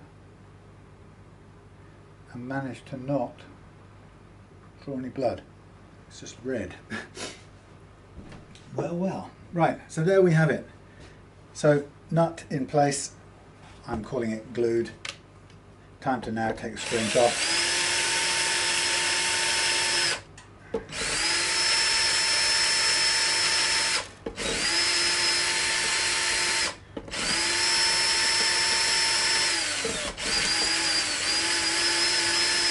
Don't tell me you're wearing out batteries too. I will hold off the decision still until we've got the new strings on about the second string tree, but it's an easy thing to fit finally. Oh, ow. That was painful. It was nothing like as bad as what I saw on Telegram today. And I know this isn't made for children, and I'm only going to make reference to it obliquely. But I've seen many such things, as I've told you before on this channel, in watching the Russian defense of its homeland from the Ukraine, sorry, the other way around, Ukrainian defense of its homeland from the Russian invaders. But I saw a drone drop today which divided somebody in two, and then the drone operator sort of zoomed in just to make sure, and it was just almost impossible to, it's not impossible to imagine, it's frighteningly easy to imagine, but it's just, what a terrible, terrible way to go. And I suppose all you can hope for is that it's as quick as anything. And I've said this before, but in the past I was in a bad bike crash years ago. So that's zoomed out. Oh yeah, in a very bad bike crash, and what I learned in that bike crash, which was, this is going to hurt, isn't it? Ah! What I learned was that your nerves are actually slower than you think they are. Thank God, because when you have a traumatic accident, the pain, the nerves, well, your body shuts down faster than the nervous system can take the pain signals to your brain. Which is, I mean, if there was one thing I don't believe in God and I don't believe in creators and so on, but if you believed in one, that would be absolutely a very, very good reason to be massively thankful to such an imagined or a believed putative creator God to make it that way round, eh? I mean, there's plenty of other things you could say, perhaps not. I'm doing this and I've got another stage to do, actually. Never mind, I'm going to do this first and I'll do the next stage. Yes, it's just a really good, an amazing thing to be grateful for, I would say, that it turned out that way, let's call it. Because if it were another way around, I would have had a terrible, terrible time. As it is, I had a bit of a terrible time when I got to the hospital, and you sort of come back to whatever and you feel it. But if it had been the end for me, if it had been curtains, then I wouldn't have known, and that would have been painless, so to speak. Anyway, so I'm hoping that it was such, so thus, for that fellow on the battlefield that I observed becoming two persons, perhaps. Anyway, now this is a bit that anyone who's worked on a Mexican or American Strat before will understand and be sweating along with me, because in the past masking tape has been the cause of the finish taking a hike on these guitars. And of course you've got to do it. There's no way you can polish these, sensibly polish these, or recrown and polish these Strats out without masking off like this. So it's the point of resignation, and it comes down to, if it's going to do it to me, it's going to do it to me, and we just have to live with it, and that's all there is and isn't to it. Anyway, so far everything's feeling good. Well, when it comes to the polishing out, we want to put some effort into it with sanding the edges. We've got to make sure we get down around the edges to soften them up so that they're as soft as they can be, so that fret ends that do dishes can be soft as something with mild green. I've just remembered, I've sang the Fairy Liquid song. Before I went out the house, Claire said to me, "Oh God, we're out of Fairy Liquid, well, Fairy Liquid, out of dishwashing stuff." And I said to her, "I've got some at the office." I said, "But I've just already written out my to-do list on my hand, and it doesn't involve bringing Fairy Liquid." So I said, "Can you text me with your high technology phone system and tell me to bring the Fairy Liquid?" And I probably would have forgotten all about that had I not reminded myself by singing the Fairy Liquid song. And there we have it. So the hands that do dishes can be soft as your face with wild green, smelly liquid. Those old days, the simple old days, eh? Nanette Newman, wasn't it? Used to run about down a long line of tables saying things like, "Look, ordinary dishwashing liquids run out by now in our Silver Jubilee celebration, and Her Majesty would be very disappointed," or that implication. But Fairy keeps on going longer and longer and longer.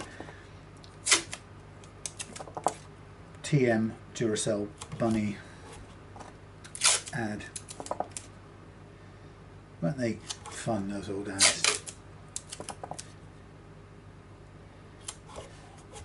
First they first they peel them, then they boil them for 20 of their Earth minutes, then they smash them into little pieces. That was classic, wasn't it? Just wasn't it? Just wasn't it? Wasn't it just?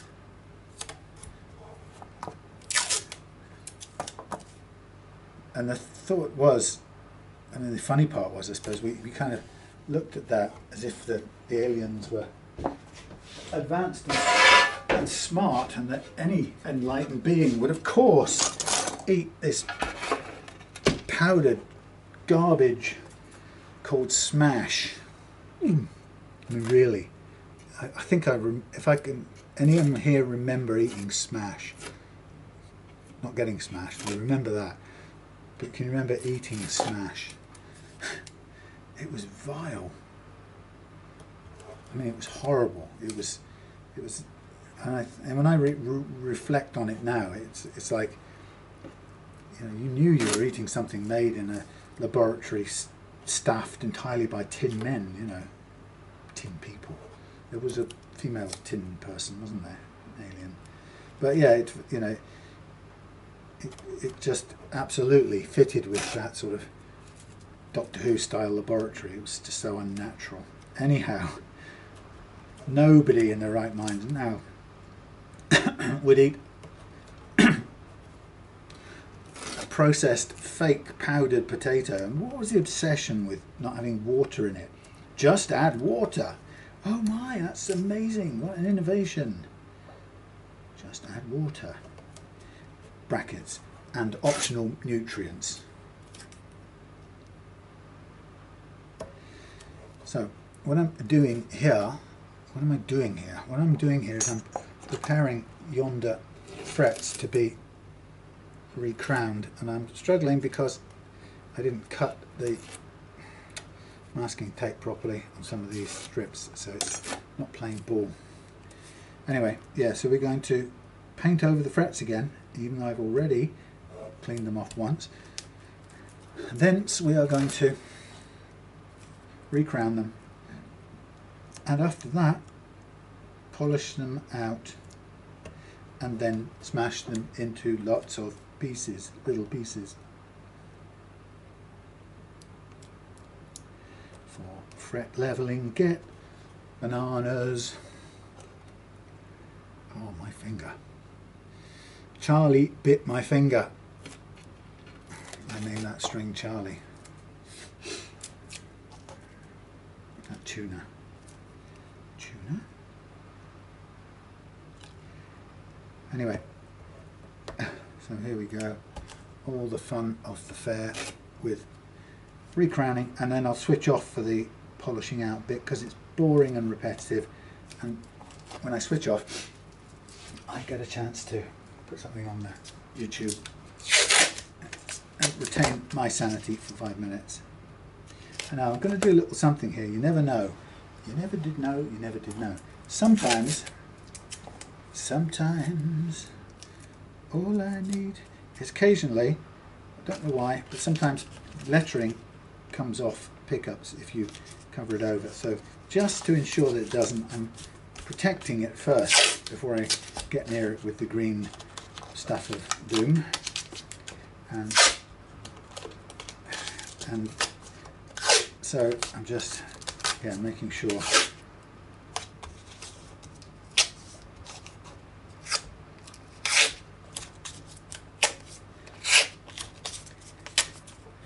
I think it's amazing that some people collected together all those ads.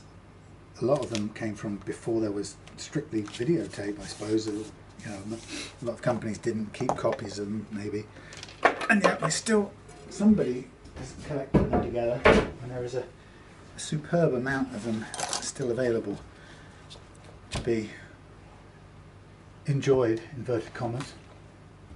Right, so here we go. Time to repaint these, ready for the crowning. And fret crowning is where you actually get to see how much or how little metal you actually took off your frets. Now these, I could afford quite a lot on these anyway because they're tall, relatively tall compared to the ones that were there, relatively, because they're new, obviously. So we have leeway, which is always good, but we'll see that they didn't really cost that much in terms of metal, even for whatever we had to do. Now for some reason the colour all went completely mad. Sorry about that. Must have been talking about old adverts or something. Right, so I'm going to put a little footprint under there to keep that still, and here we go. So very, very little in the way of working to do, so hardly any flattening took place. So if it takes any time at all, anytime at all. Da, da, da, da. Then you've hardly done any leveling. And we'll recognise the ones we come up to. So for example 9 and 13 I think we expect to spend a bit more time on.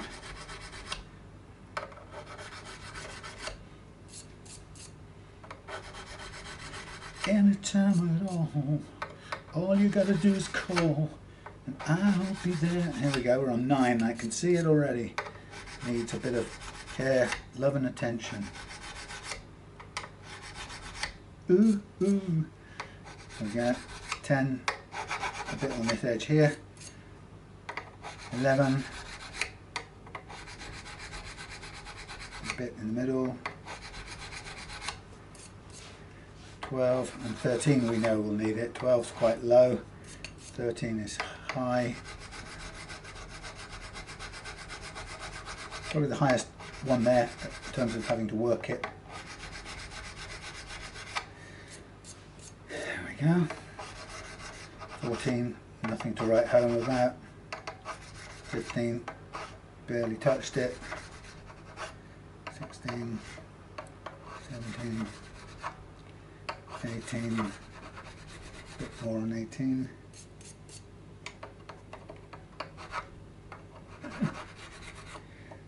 19, nothing.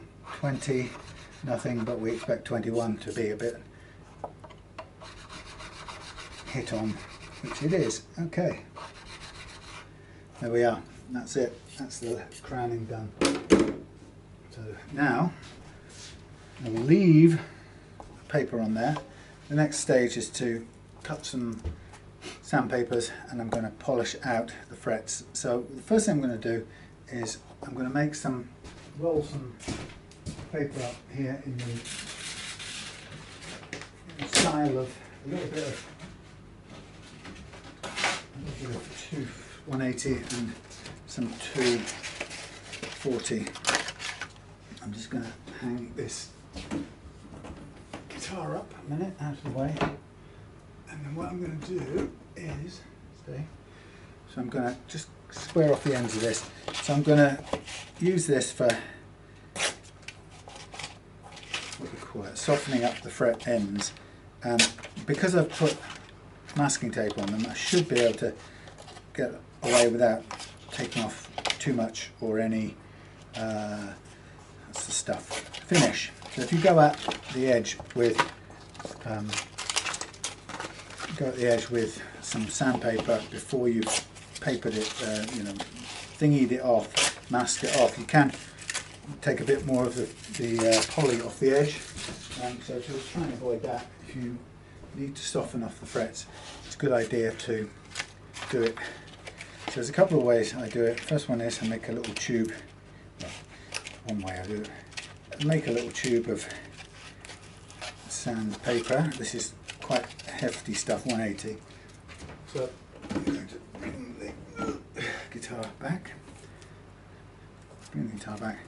And I'm going to just make it slightly concave, and I'm going to run up and down the edge like this. Now it's obviously going to cut into the paper a little bit, so if you do it for too long it's possibly going to cut through the paper there. So it's just a good way of just rounding off more organically to begin with, and then we can follow up with softer grit paper.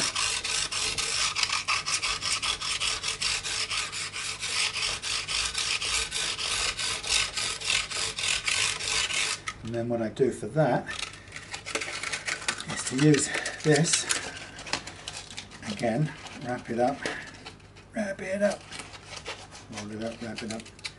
You can even put a bit of tape around it to keep it in one shape. I saw a message come in just now from my old schoolmate Steve, who's got his Gretsch, so he's happy and he's showing it off. Okay, so now I'm going on to 240 wrap around there, and again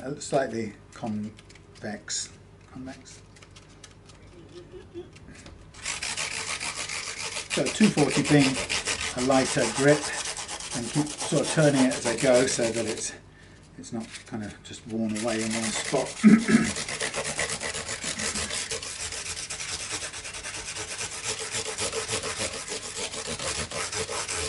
Okay, so that's not a bad start for the sanding process, but I will have to now tear up some sheets, and I'll come back to you once I've done the polishing out, and then we can basically get into final checks, stringing up and setting the thingy, thing, tremolo, but also deciding whether we need a second thing. You know what I mean? String tree. Right, see you in a bit. What a disaster. I filmed the whole of the previous thing without sound on here now, and then I've gone and pretended I was going to recharge and forgot to switch the power on at the recharger. So basically got absolutely nothing recorded properly. I've got it on the overhead camera, which I'm going to have to rely on again. So anyway, so now I'm going to get this done as quick as I can, and for that I'm going to have to use a power thing, because the battery's going to run out any minute, and if they do, that's the end of that. So I don't really have time. How silly.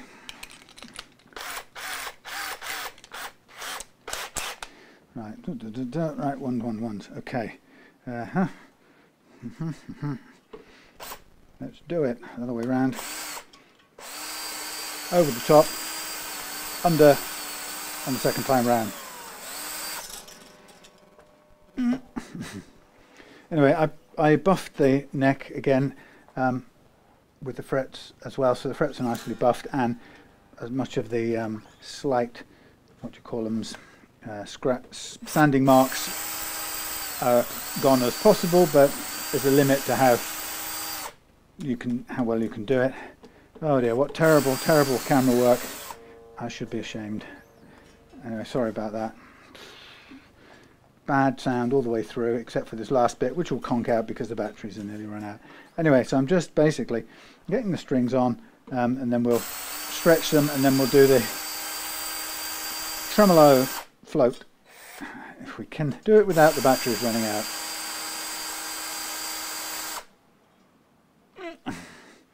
Right, let's try and get this G, see if we can make the G sit low as possible. All the way through, pull back 1 fret's worth, start winding. Over the top of the loose one to begin with, and then under next time round and subsequent times round.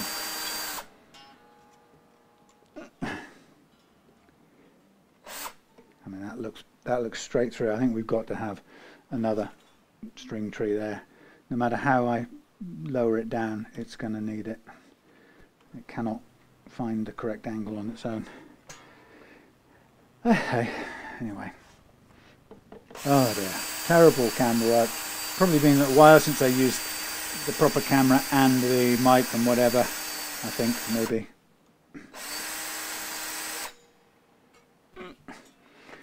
Well. I'll go straight into stretching. I'll cut the stuff and spare bits off afterwards. Just I want to get the stretching and the tremolo bit done while we've got a bit of battery life.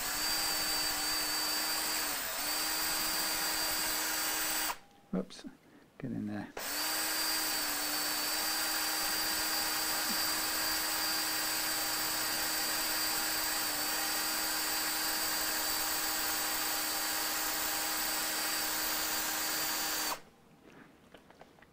Okay, off we go. Right, so, oh God, please don't do this to me.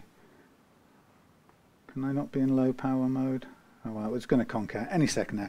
So we do the stretching as quick as we can. Nice big 10 to 48 chunky strings.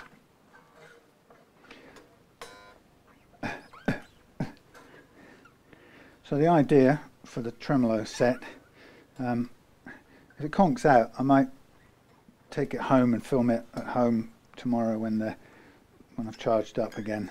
Might be a better thing to do, so perhaps I'll do that, save rushing it, because it's good to see the tremolo setup.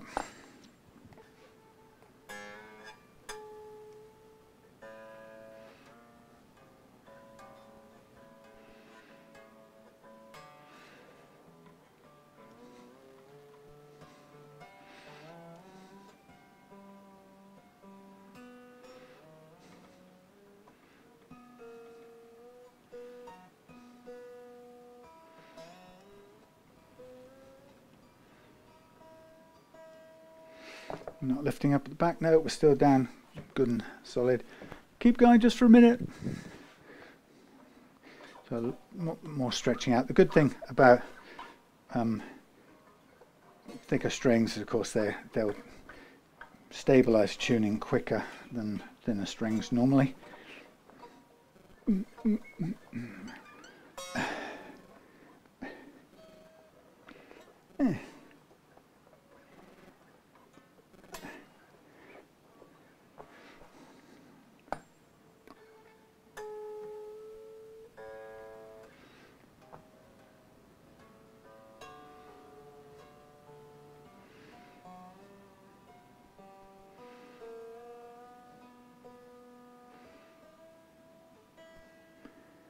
I think we've got to get ourselves a new hole, a new one of these. Let's get ourselves the pokey thing, the important pokey thing.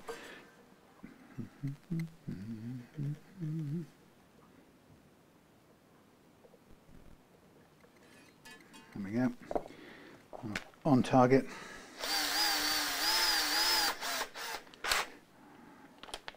Drill 2, double speed.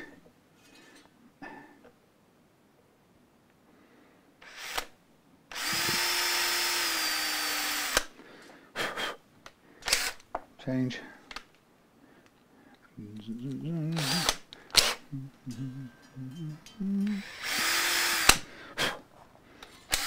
Need a slightly bigger one again. Come on. Which one do I need and where's it gone? It's this one here. 2.5. No, it's the 3.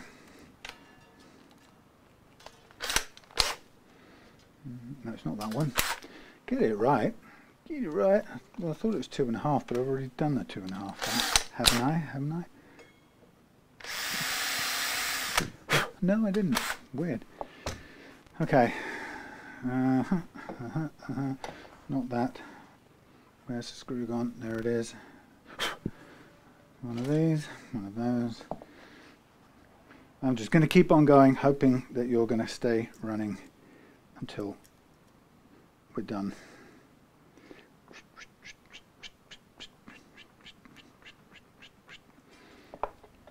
That will do. Okay, give it a bit of stretching.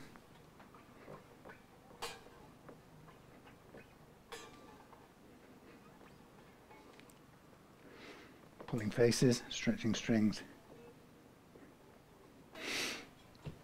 There we go.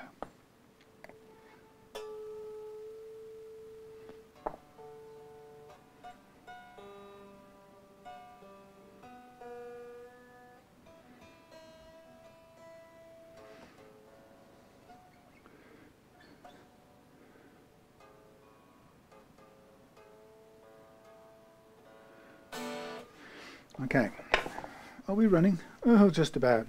So the way we do this is we get the wire, the tuner wire, we get the tuner, we get some, we get some, we get some notepad, sticky notes. We tune to E, tune to pitch.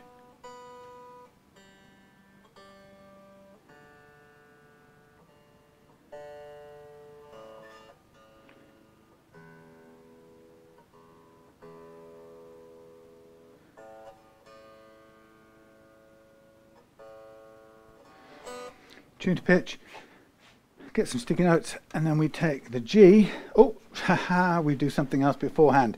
Right, because there's an action implication here, as we raise it up to the desired level of tremolo movement, we're going to lose some height.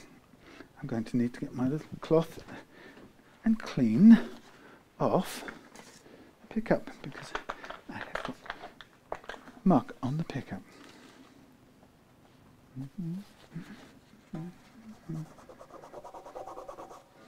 Oh, you are kidding me. You are kidding, Mr. Hitler. Who do you think you are kidding? That's just incredible. A bit of... Right, I'll continue cleaning that afterwards, but the point is, we go tune to pitch,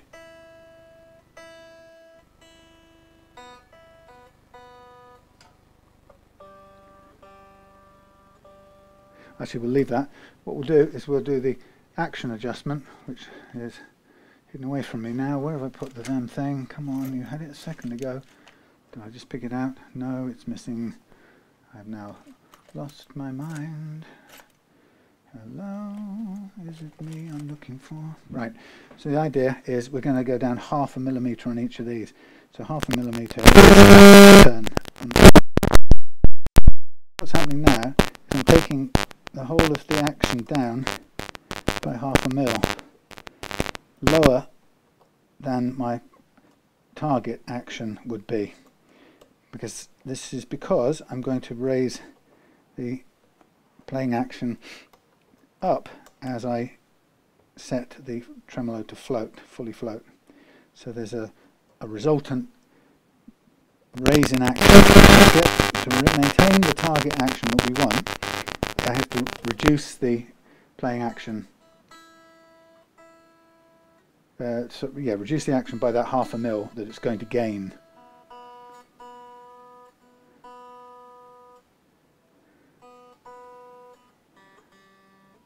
If you try to play it now, you might get buzz because it's 1/2 mil shorter, lower than it should be. But it's going to go up once we set the float in the tremolo.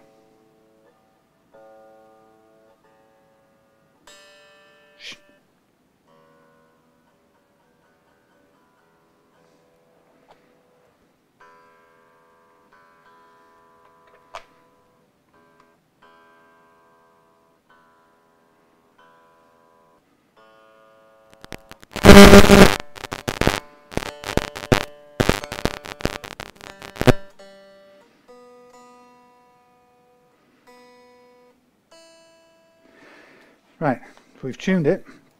Now we're going to put the tremolo arm in. I don't know if the power's still going, I hope it is. Tremolo arm in. Is it push in? I think it's a push in, yeah. Okay, tremolo arm's in. Now we're going to make this G. Why is it now? So just putting this tremolo arm in has made that. Something about that arm, eh?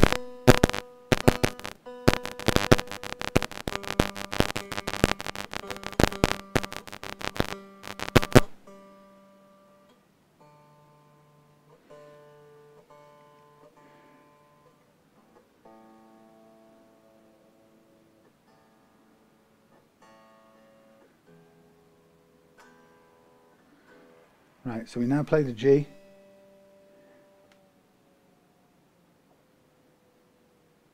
Depress it until it becomes E.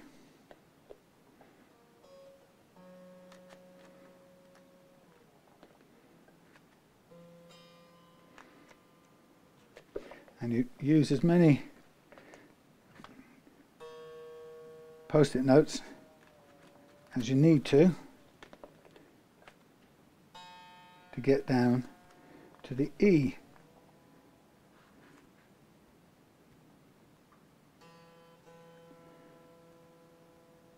Now the sheet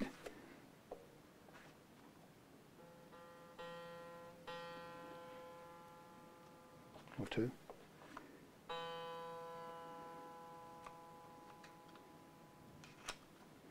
Two stuck together. Okay.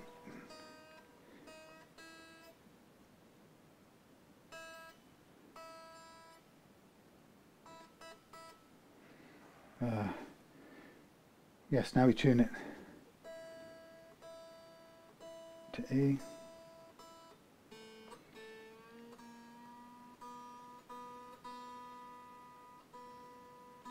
To pitch, basically.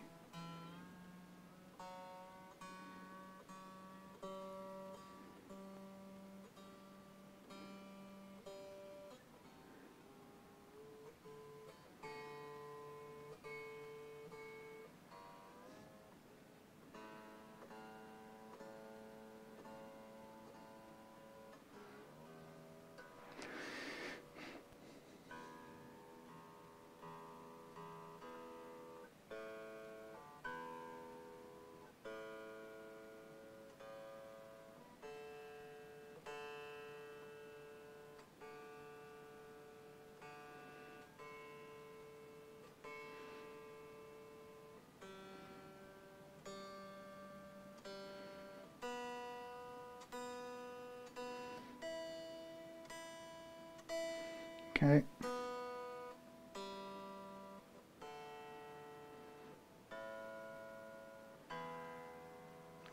Okay, now we let go and it goes sharp.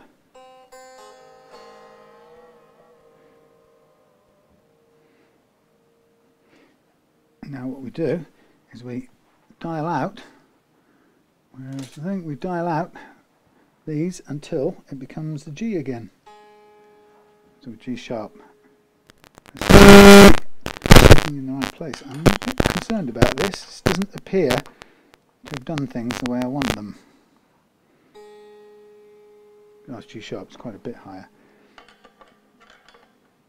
So we're not starting from all the way in, which is probably what's confusing me.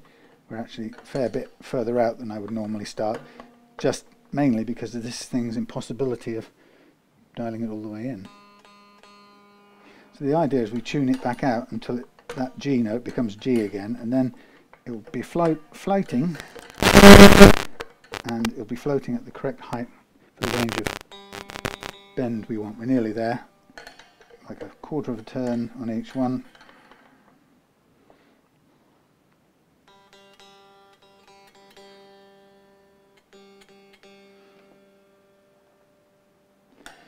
Quarter of a turn again. Not that you can actually get any access to there, but hey. So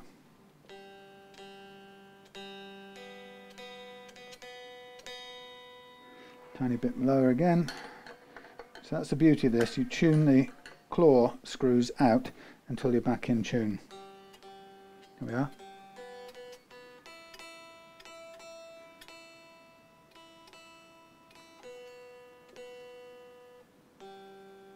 G.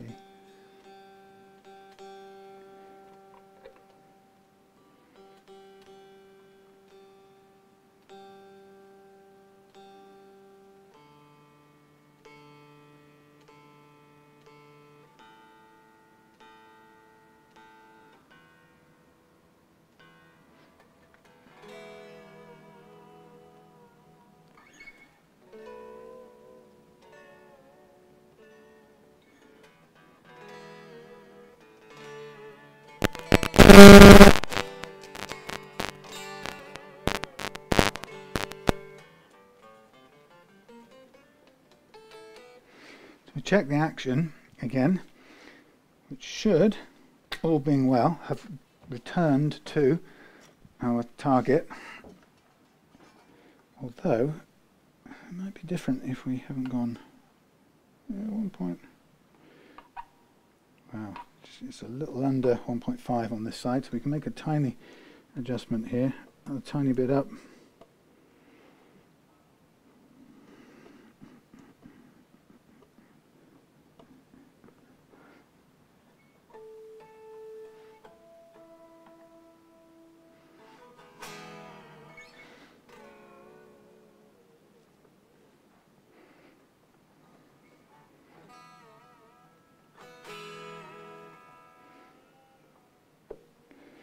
Okay, I'm going to just dial in those tremolo screws a tiny bit more.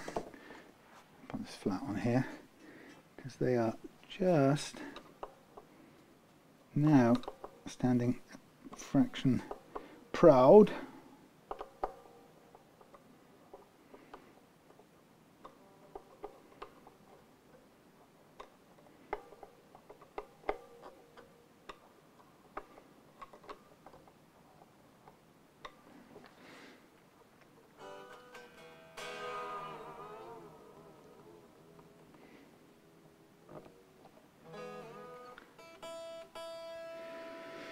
Put this back in.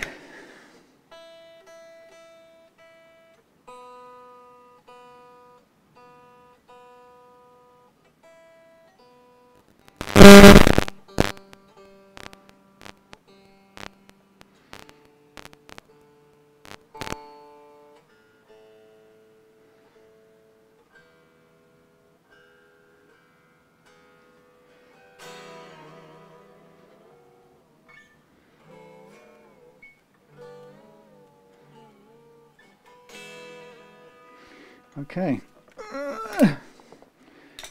that, my dears, is where we are, and we may have got complete with the thing still running. That's incredible. We still managed to keep running. I'm going to cut those things off. I'm going to test play it at home. There we have it, refretted. Needs polishing as usual. Tremolo up at the correct angle. Small amount of backward movement. Everything else good. Thank you for watching. Sorry about the terrible sound and my mistakes with the camera. As always, I'll see you soon for another one.